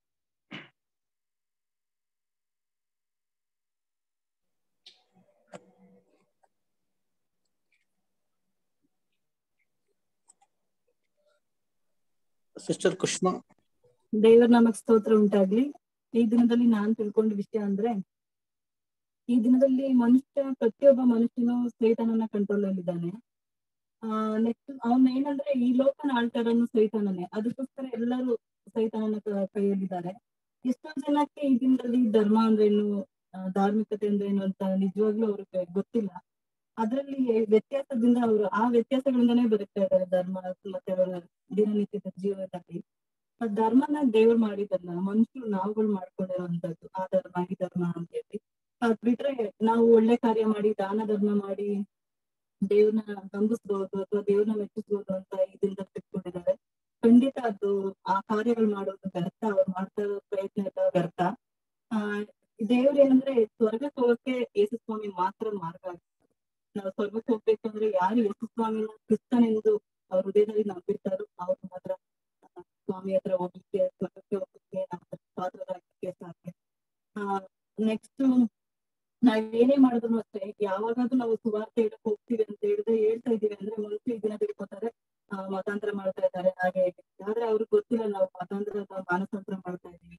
ಅವ್ರನ್ನ ದೇವ್ರ ಕಡೆಗೆ, ರಕ್ಷಣೆ ಕಡೆಗೆ ತರ್ಲಿಕ್ಕೆ, ಒಳ್ಳೆ ಕಾರ್ಯಗಳ ಮೂಲಕ ದೇವ್ರ ಸತ್ಯನ ತಿಳಿಸ್ಲಿಕ್ಕೆ ನಾವು ಪ್ರಯತ್ನ ಪಡ್ತೀವಿ ಅಂತ ಅವ್ರಿಗೆ ಗೊತ್ತಿಲ್ಲ.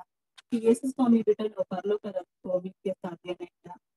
ಎಷ್ಟೋ ಜನ ಇದರಲ್ಲಿ ಅದೇ ಅವ್ರವ್ರ ಕೆಲಸ ಕಾರ್ಯಗಳ ನಿಮಿತ್ತ ಸತ್ಯ ಗೊತ್ತಿದ್ರು ಬೇರೆ ಬೇರೆ ರೀತಿಯಲ್ಲಿ ಅವ್ರಿಗೆ ಅವಶ್ಯಕತೆಗಳು ತಕ್ಕಂತೆ ಜೀವಿಸ್ತಿದ್ದಾರೆ. ಆದ್ರೆ ನಾವು ನಿಜ ಹೇಳ್ತೀವಿ, ಪರಲೋಕಕ್ಕೆ ಯೇಸುವೇ ಮಾರ್ಗ, ಸತ್ಯ ಅಂತ ನಾವು ಯಾವಾಗ ತಿಳ್ಕೊತೀವೋ ಈ ಕಾರ್ಯಗಳಿಂದ ನಾವು ಮನುಷ್ಯ ಮಾಡುವಂತ ಎಲ್ಲ ಪಾಪಗಳಿಂದ, ಶಾಪಗಳಿಂದ ಬಿಡುಗಡೆ ಯೇಸುವಿಂದ ಮಾತ್ರ ಅಂತ ನಾವು ತಿಳ್ಕೊಂಡಾಗ ಮಾತ್ರ ಪರಲೋಕಕ್ಕೆ ಹೋಗ್ಲಿಕ್ಕೆ ಸಾಧ್ಯ. ಯೇಸು ಮಾತ್ರ ಮಾರ್ಗ ಅಂತ ಥ್ಯಾಂಕ್ ಯು ಸಿಸ್ಟರ್. ಸೊ ನನ್ನ ಫೋರಮ್ ಏನಂದ್ರೆ, Y is Jesus is the only way for us. So ಯೇಸುವೆ ಮಾರ್ಗ, ಯಾಕೆ ಯೇಸು ಮಾತ್ರನೇ ಮಾರ್ಗ ಅಂತ ಹೇಳಿದ್ರೆ, ಫಸ್ಟ್ ಒಂದು ಬೈಬಲ್ ವರ್ಸ್ ಕೋಟ್ ಮಾಡಿದ್ರು. 1 ಯೋಹಾನ 3:8 ನಾವು ನೋಡ್ಬೇಕಾದ್ರೆ, ಯೇಸು ಸ್ವಾಮಿ ಮಾತ್ರನೇ ಸೈತಾನ ಕಾರ್ಯಗಳನ್ನ, ಸೈತಾನ ಕೆಲಸಗಳನ್ನೆಲ್ಲ ನಾಶನ ಮಾಡೋದಕ್ಕಂತಾನೆ ಯೇಸುವೆ ಮಾತ್ರನೇ ಬಂದಿದ್ದು. ಅನೇಕರು ನಾವ್ ಹೇಳ್ಕೊಂತೀವಿ, ಅವ್ರು ಆತರ ಮಾಡಿದ್ರು, ಇವ್ರು ಈ ತರ ಮಾಡಿದ್ರು. ಫಸ್ಟ್ ಒಂದು ಉದಾಹರಣೆ ಕೂಡ ಹೇಳಿದ್ರು. ಸೊ ಎಲ್ಲ ಒಂದೇ ಅಂತ ಕೂಡ ಸ್ವಲ್ಪ ಜನ ಹೊರಗಡೆ ಪ್ರಪಂಚದಲ್ಲಿ ಹೇಳ್ತಾರೆ. ಆದ್ರೆ ಯೇಸು ಸ್ವಾಮಿ ಮಾತ್ರನೇ ಸೈತಾನ ಒಂದು ಕಾರ್ಯಗಳನ್ನ ಡೆಸ್ಟ್ರಾಯ್ ಮಾಡೋದಕ್ ಬಂದಿದ್ದು. ಸೊ ಅದರಿಂದನೇ ಅವ್ರೊಬ್ಬರೇ ಡೆಸ್ಟ್ರಾಯ್ ಮಾಡೋದಕ್ಕೆ ಆಗಿದ್ದು, ಅವ್ರು ಡೆಸ್ಟ್ರಾಯ್ ಮಾಡಿದ್ರು. ಅದರಿಂದನೇ ಆತನ ಮಾತ್ರನೇ ಮಾರ್ಗ ಅಂತ ಹೇಳೋದಕ್ಕೆ ನಾವು ಯೇಸು ಸ್ವಾಮಿ ಮಾತ್ರನೇ ಮಾರ್ಗ. ಅನೇಕ ಸಮಯಗಳಲ್ಲಿ ನಾವೇನ್ ಹೇಳ್ತೀವಿ, ಆ ಧರ್ಮ ಆ ಕೆಲಸ ಮಾಡಿದ್ರೆ ನಮ್ಗೆ ರಕ್ಷಣೆ ಸಿಗ್ತದೆ, ಈ ಕೆಲಸ ಮಾಡಿದ್ರೆ ನಮ್ಗೆ ರಕ್ಷಣೆ ಸಿಗ್ತೈತೆ. ಬೇರೆ ಬೇರೆ ಧರ್ಮಗಳ ಬಗ್ಗೆ ಹೇಳ್ಕೊಂಡು ಹೋಗ್ತಾ ಇದ್ದಾರೆ. ಸೊ ಕ್ರಿಶ್ಚಿಯಾನಿಟಿ ಅನ್ನೋದು ಕೂಡ ಒಂದು ಧರ್ಮ ಅಲ್ಲ. ಕ್ರಿಶ್ಚಿಯಾನಿಟಿ ಅನ್ನೋದು ವೇ ಆಫ್ ಲಿವಿಂಗ್ ಅಂತ ಕೂಡ ಫಾಸ್ಟ್ ಹೇಳಿದ್ರು, ನಾವು ಕಲ್ತ್ಕೊಂಡ್ವಿ. ಯಾಕಂದ್ರೆ ಅನೇಕ ಸಮಯಗಳಲ್ಲಿ ಏನ್ ಹೇಳ್ತಾರೆ, ಒನ್ ಫಾಲೋ ಕ್ರೈಸ್ಟ್. ಯೇಸು ಸ್ವಾಮಿ ಹೇಳಿದ ಧರ್ಮನ ನೀವು ಮಾಡಿ ಅಂತ ಹೇಳಲಿಲ್ಲ, ಫಾಸ್ಟ್ ಹೇಳ್ತಾರೆ ಧರ್ಮನ ಮಾಡಿ ಅಂತ ಹೇಳಲಿಲ್ಲ. ಸ್ವಾಮಿ ಹೇಳಿದ್ದು ನಮ್ಮೊಂದು ಡಿಸೈಬಲ್ಸ್, ಶಿಷ್ಯರನ್ನ ನೀವು ಮಾಡಿ ಅಂತ ಹೇಳಿದ್ದು. So those who follow Christ, ಆತನ ವಾಕ್ಯಗಳ ಪ್ರಕಾರ ನಡೆಯಂತವ್ರು, ಆತನಲ್ಲಿ ಇರೋಂಥವ್ರು ಸೊ ಶಿಷ್ಯರಾಗಿ ನಾವು ಮಾಡ್ಬೇಕು ಹೊರ್ತಾಗ ನಾವು ಅವ್ರನ್ನ ಧರ್ಮ ಅಂತ ಹೇಳಿ ನಾವು ಅದನ್ನ ತಗೊಂಡ್ ಹೋಗ್ಬಾರ್ದು. ಆಮೇಲೆ ಗುಡ್ ಡೀಡ್ಸ್ ಗುಡ್ ವರ್ಕ್ಸ್ ಮಾಡಿದ್ರೆ ನಮ್ಗೆ ಸಿಗ್ತದೆ ಅಂತ ಅನೇಕರು ನಂಬ್ತಾ ಇದ್ರು ಹೊರಗಡೆ. ಆದ್ರೆ ದೇವ್ರ ಮಕ್ಕಳಾಗಿರುವಂತ ನಾವು ಅದ್ರಲ್ಲಿ ನಾವು ನಂಬಿಕೆ ಇಡಬಾರ್ದು. ಅದೇ ರೀತಿ ರಿಲಿಜನ್ ಬಂದು ಯಾವಾಗ್ಲೂ ಔಟ್ಸೈಡ್ ಅಪಿಯರೆನ್ಸ್ ಮಾತ್ರನೇ, ಬಟ್ ಗಾಸ್ಪಲ್ ಅನ್ನೋದು ಬಂದು ದೇವರ ಸುವಾರ್ತೆ ಅನ್ನೋದು ಬಂದು ಇನ್ನರ್ ಅಪಿಯರೆನ್ಸ್. ಸೊ ನಮ್ ಹೃದಯದಲ್ಲಿ ನಮ್ಮ ಒಂದು ಮನಸ್ಸಲ್ಲಿ ಕ್ರಿಯೆ ಮಾಡೋಂತ ಒಂದು ವಿಷಯ ಬಂದು ಗಾಸ್ಪಲ್, ಸೊ ದೇವರ ಸುವಾರ್ತೆ ಅನ್ನೋದು. ಸೊ ಎಲ್ಲರೂ ಮನುಷ್ಯರು ಏನ್ ಮಾಡ್ತಾರೆ, ರಿಲಿಜಿಯನ್ ಮನುಷ್ಯರು ಎಲ್ಲ ದೇವ್ರನ್ನ ಹುಡ್ಕೋದಕ್ಕೆ ಹೋಗ್ತಾ ಇದಾರೆ. ಅದು ಗಾಸ್ಪಲ್ ಅನ್ನೋದು ದೇವ್ರನ್ನ ಮನುಷ್ಯನ ಹುಡ್ಕೊಂಡ್ ಬಂದಂತ ಒಂದು ವಿಷಯ, ದೇವರ ಸುವಾರ್ತೆ ಯೇಸು ಸ್ವಾಮಿ ಬಂದಿದ್ದು.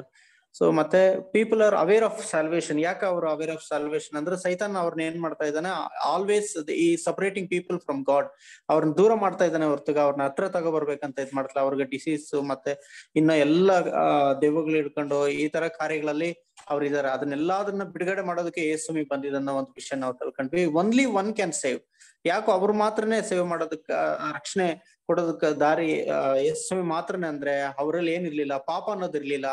ಆತನು ವರ್ಜಿನ್ ಮೇರಿ ಆದಮನ ಸಂತತಿ ಅಲ್ಲ, ಆತನಲ್ಲಿ ಮೂಲ ಪಾಪ ಅನ್ನೋದು ಇರ್ಲಿಲ್ಲ. ಸೊ ಅದರಿಂದ ಆತನ ಮಾತ್ರನೇ ನಮ್ಮನ್ನೆಲ್ಲ ರಕ್ಷಣೆ ಮಾಡೋದಕ್ ಸಾಧ್ಯ. ಅದರಿಂದ ಸೊ ಈ ಕೇಮ್ 1ನೇ ಪೇತ್ರ 3:18 ನಾವು ಓದ್ಬೇಕಾದ್ರೆ ಈ bring people to god. So ದೇವ್ರ ಹತ್ರ ಸೇರ್ಸೋದಕ್ಕೆ, ದೇವ್ರ ಹತ್ರ ತಗೊಂಡೋಗೋದಕ್ಕೆ ಯೇಸು ಮೇಲೆ ಹೋಗಕ್ ಬಂದ್ರು ಅನ್ನೋ ಒಂದು ವಿಷಯ ನಾವು ನೋಡ್ತೀವಿ. Only Jesus is the way.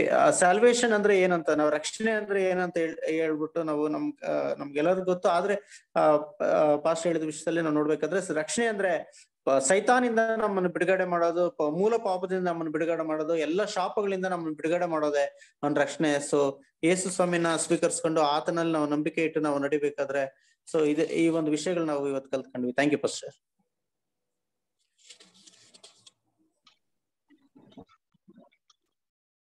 ದೇವ್ರ ನಮಗೆ ಸ್ತೋತ್ರವಾಗ್ಲಿ.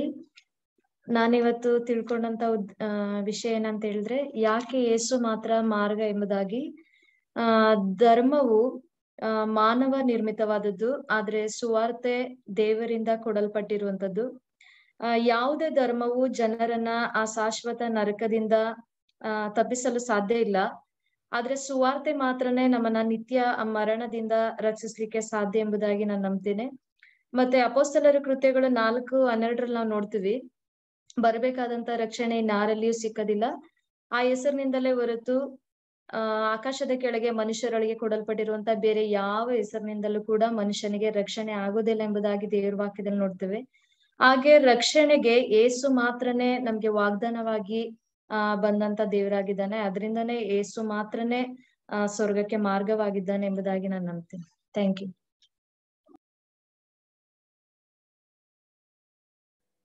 Thank you sister. ಬೇರೆ ಯಾರಾದ್ರೂ ಫೋರಂ ಮಾಡ್ಬೋದು? ಜರುಷ ಯಾರು?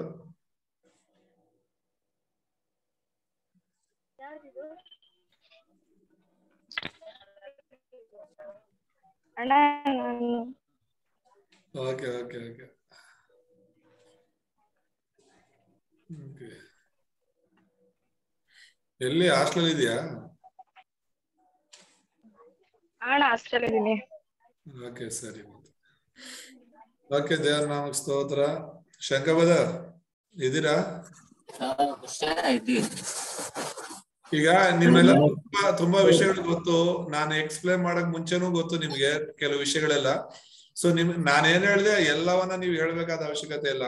ಅಂದ್ರೆ ಹೊಸ ವಿಷಯ ನಾವು ತಿಳ್ಕೊಂಡಿದ್ದಾಗ್ಲಿ, ನಾವು ಬದ್ಲಾಗ್ಬೇಕಾಗಿರೋ ವಿಷಯ ಆಗ್ಲಿ, ಹೊಸದಾಗಿ ನಾವು ತಿಳ್ಕೊಂಡಿರೋದನ್ನ ಎಸ್ ನಾನು ಇದು ತಿಳ್ಕೊಂಡೆ, ಇನ್ಮೇಲೆ ನಾನು ಹಿಂಗ್ ಇರ್ತೀನಿ, ಹಿಂಗ್ ಮಾಡ್ತೀನಿ ಅನ್ನೋ ವಿಷಯ ಮಾತ್ರ ಒಂದು ವಿಷಯ ಹೇಳಿದ್ರೆ ಸಾಕು ಒಬ್ಬೊಬ್ರು.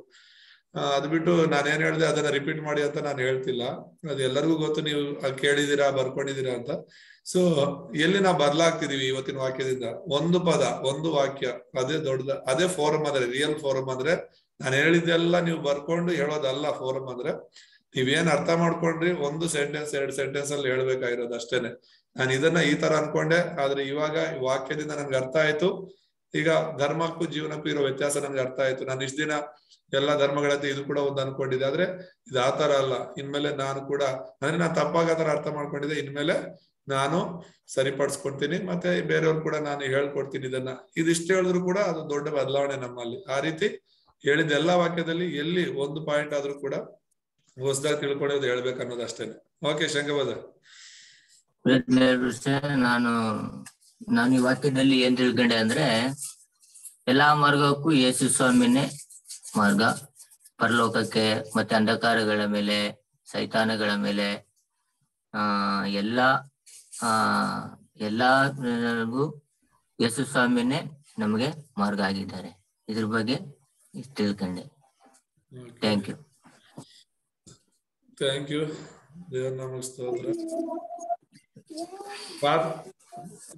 ದೇವರೆಲ್ಲರನ್ನ ಆಶೀರ್ವಾದ ಮಾಡ್ಲಿ. ಕೊನೆಯದಾಗಿ ನಾವು ಪ್ರಾರ್ಥನೆ ಮಾಡ್ಕೊಳ್ಳೋಣ. ಎಲ್ಲರೂ ಫೋರಂ ಶೇರ್ ಮಾಡಿದ್ದಕ್ಕಾಗಿ ಧನ್ಯವಾದ.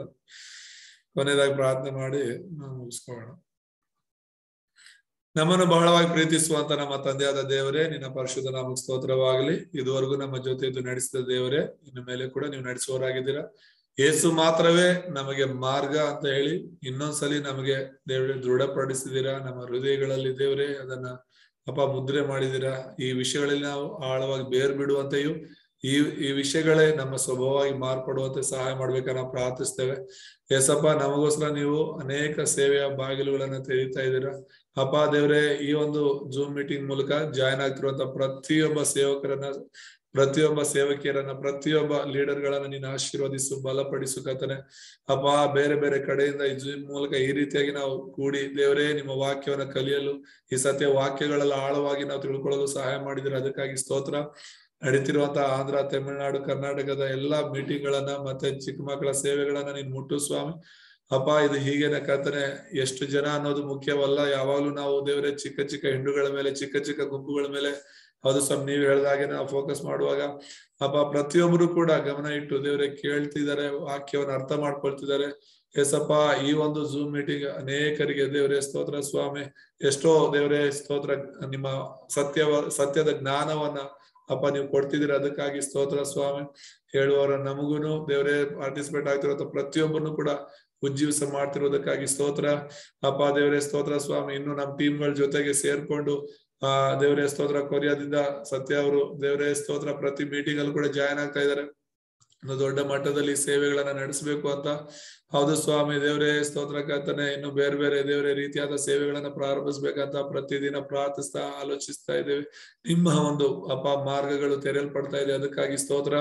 ಅಪ್ಪ ದೇವರೇ, ನಿಮ್ಮ ರಾಜ್ಯವು ಕಟ್ಟಲ್ಪಡ್ಬೇಕು. ನೀವು ಸಿದ್ಧಪಡಿಸಿರುವಂತಹ ಶಿಷ್ಯರುಗಳ ನಾವೆಲ್ಲರೂ ಒಟ್ಟಾಗಿ ಸೇರಿ ನಿಮ್ಮ ರಾಜ್ಯ ಕಟ್ಟಬೇಕು. ನಾವು ಬಾಬೆಲ್ ಗೋಪುರಗಳನ್ನ ಕಟ್ಟಿಕೊಳ್ಳದೆ ನಿಮ್ಮ ರಾಜ್ಯಕ್ಕಾಗಿ, ನೀತಿಗಾಗಿ ನಾವೆಲ್ಲರೂ ನಿಮ್ಮ ಸೇವಕರಾಗಿ, ನಿಮ್ಮ ಮಕ್ಕಳಾಗಿ, ಒಂದು ಕುಟುಂಬವಾಗಿ ನಾವು ಸೇರಿ ನಿಮ್ಮ ರಾಜ್ಯದ ಕೆಲಸಗಳಲ್ಲಿ ತೊಡಗಿಕೊಳ್ಳಲು ಸಹಾಯ ಮಾಡು.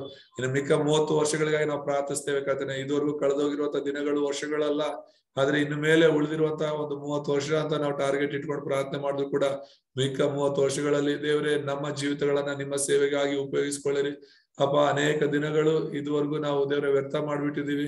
ಇನ್ನು ಮೇಲೆ ಕರ್ತನೆ ಸ್ತೋತ್ರ ಸ್ವಾಮಿ, ಹೆಚ್ಚಿನ ದೇವರೇ ಸಮಯವನ್ನ ನಿಮ್ಮ ಸೇವೆಗಳಲ್ಲಿ ಕೊಡಲು, ಇನ್ನು ಅನೇಕ ಸಭೆಗಳನ್ನ ಬೇರೆ ಬೇರೆ ಕಡೆ ನಾವು ಹುಟ್ಟಿ ಹಾಕಲು, ಅನೇಕ ಶಿಷ್ಯರುಗಳನ್ನ ನಾವು ಕಂಡುಕೊಳ್ಳಲು ನೀವೇ ಆಶೀರ್ವಾದದ ಭೇಟಿಯನ್ನ ಅನುಗ್ರಹಿಸಬೇಕಾದ ಪ್ರಾರ್ಥಿಸ್ತೇವೆ. ಸತ್ಯ ಅವ್ರನ್ನ, ಅವ್ರ ಜೊತೆಯಲ್ಲಿರುವಂತಹ ಕೊರಿಯನ್ಸ್ ಟೀಮ್ ಅನ್ನ ನೀವು ಮುಟ್ಟಿರಿ ಕರ್ತನೆ. ಇನ್ನು ಹೊಸ ದೇವರೇ ಸ್ತೋತ್ರ ಸ್ವಾಮಿ, ಆ ಒಂದು ಕೊರಿಯನ್ಸ್ ನಮ್ ಜೊತೆ ಜಾಯ್ನ್ ಆಗುವಂತೆ, ಸತ್ಯ ಸ್ವಾರ್ಥದಲ್ಲಿರೋರು ನಮ್ ಜೊತೆ ಸೇರಿ ಈ ಮೀಟಿಂಗ್ ಗಳನ್ನೆಲ್ಲ ಸ್ವಾಮಿ ನಡೆಸ್ತಾ ದೇವರೇ ಸ್ತೋತ್ರ, ನಮ್ಮ ದೇಶದಲ್ಲಿರುವಂತಹ ಒಂದೊಂದು ಸ್ಟೇಟ್ ಅಲ್ಲೂ ಕೂಡ ಈ ಒಂದು ಜೂಮ್ ಮೀಟಿಂಗ್ ನಡೆಯುವಂತೆ ಶಿಷ್ಯತ್ವವನ್ನು ನಾವು ಬೆಳೆಸುವಂತೆ ಸಹಾಯ ಮಾಡ್ಬೇಕನ್ನ ನಾವು ಪ್ರಾರ್ಥಿಸ್ತೇವೆ. ಹೌದು ಕತೆ, ನಮಗೋಸ್ಕರ ನೀವು ಇಟ್ಟಿರುವಂತಹ ನಿಮ್ಮ ಉದ್ದೇಶಗಳು ನೆರವೇರ್ಲಿ.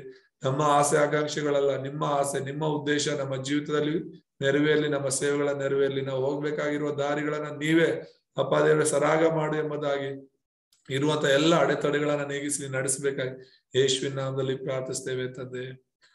Amen, amen, amen. ನನ್ನ ಮನವೇ ಯೆಹೋವನನ್ನು ಕೊಂಡಾಡು, ನನ್ನ ಸರ್ವನಿಗಳೇ ಆತನ ಪವಿತ್ರ ನಾಮವನ್ನು ಕೀರ್ತಿಸಿ. ನನ್ನ ಮನವೇ ಯೆಹೋವನನ್ನು ಕೊಂಡಾಡು, ಆತನು ಮಾಡಿದ ಉಪಕಾರಗಳಲ್ಲಿ ಒಂದನಾದರೂ ಯೇಸು ಕ್ರಿಸ್ತನ ಕೃಪೆಯು, ತಂದೆಯಾದ ದೇವರ ಪ್ರೀತಿಯು, ಪರಿಶುದ್ಧಾತ್ಮನ ಅನ್ಯೋನ್ಯತೆಯು, ಐಕ್ಯತೆಯು ಈ ಒಂದು ಜೂಮ್ ಮೀಟಿಂಗ್ ಅಲ್ಲಿ ಕೂಡಿ ಬಂದ ಪ್ರತಿಯೊಬ್ಬರ ಮೇಲೆ ಸದಾ ಕಾಲ ಇರಲಿ. Thank you so much. Pastor Satya, are you there?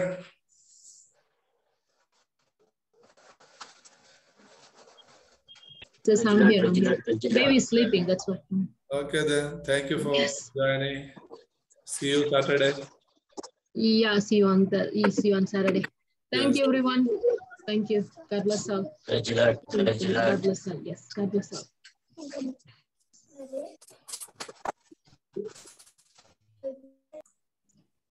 So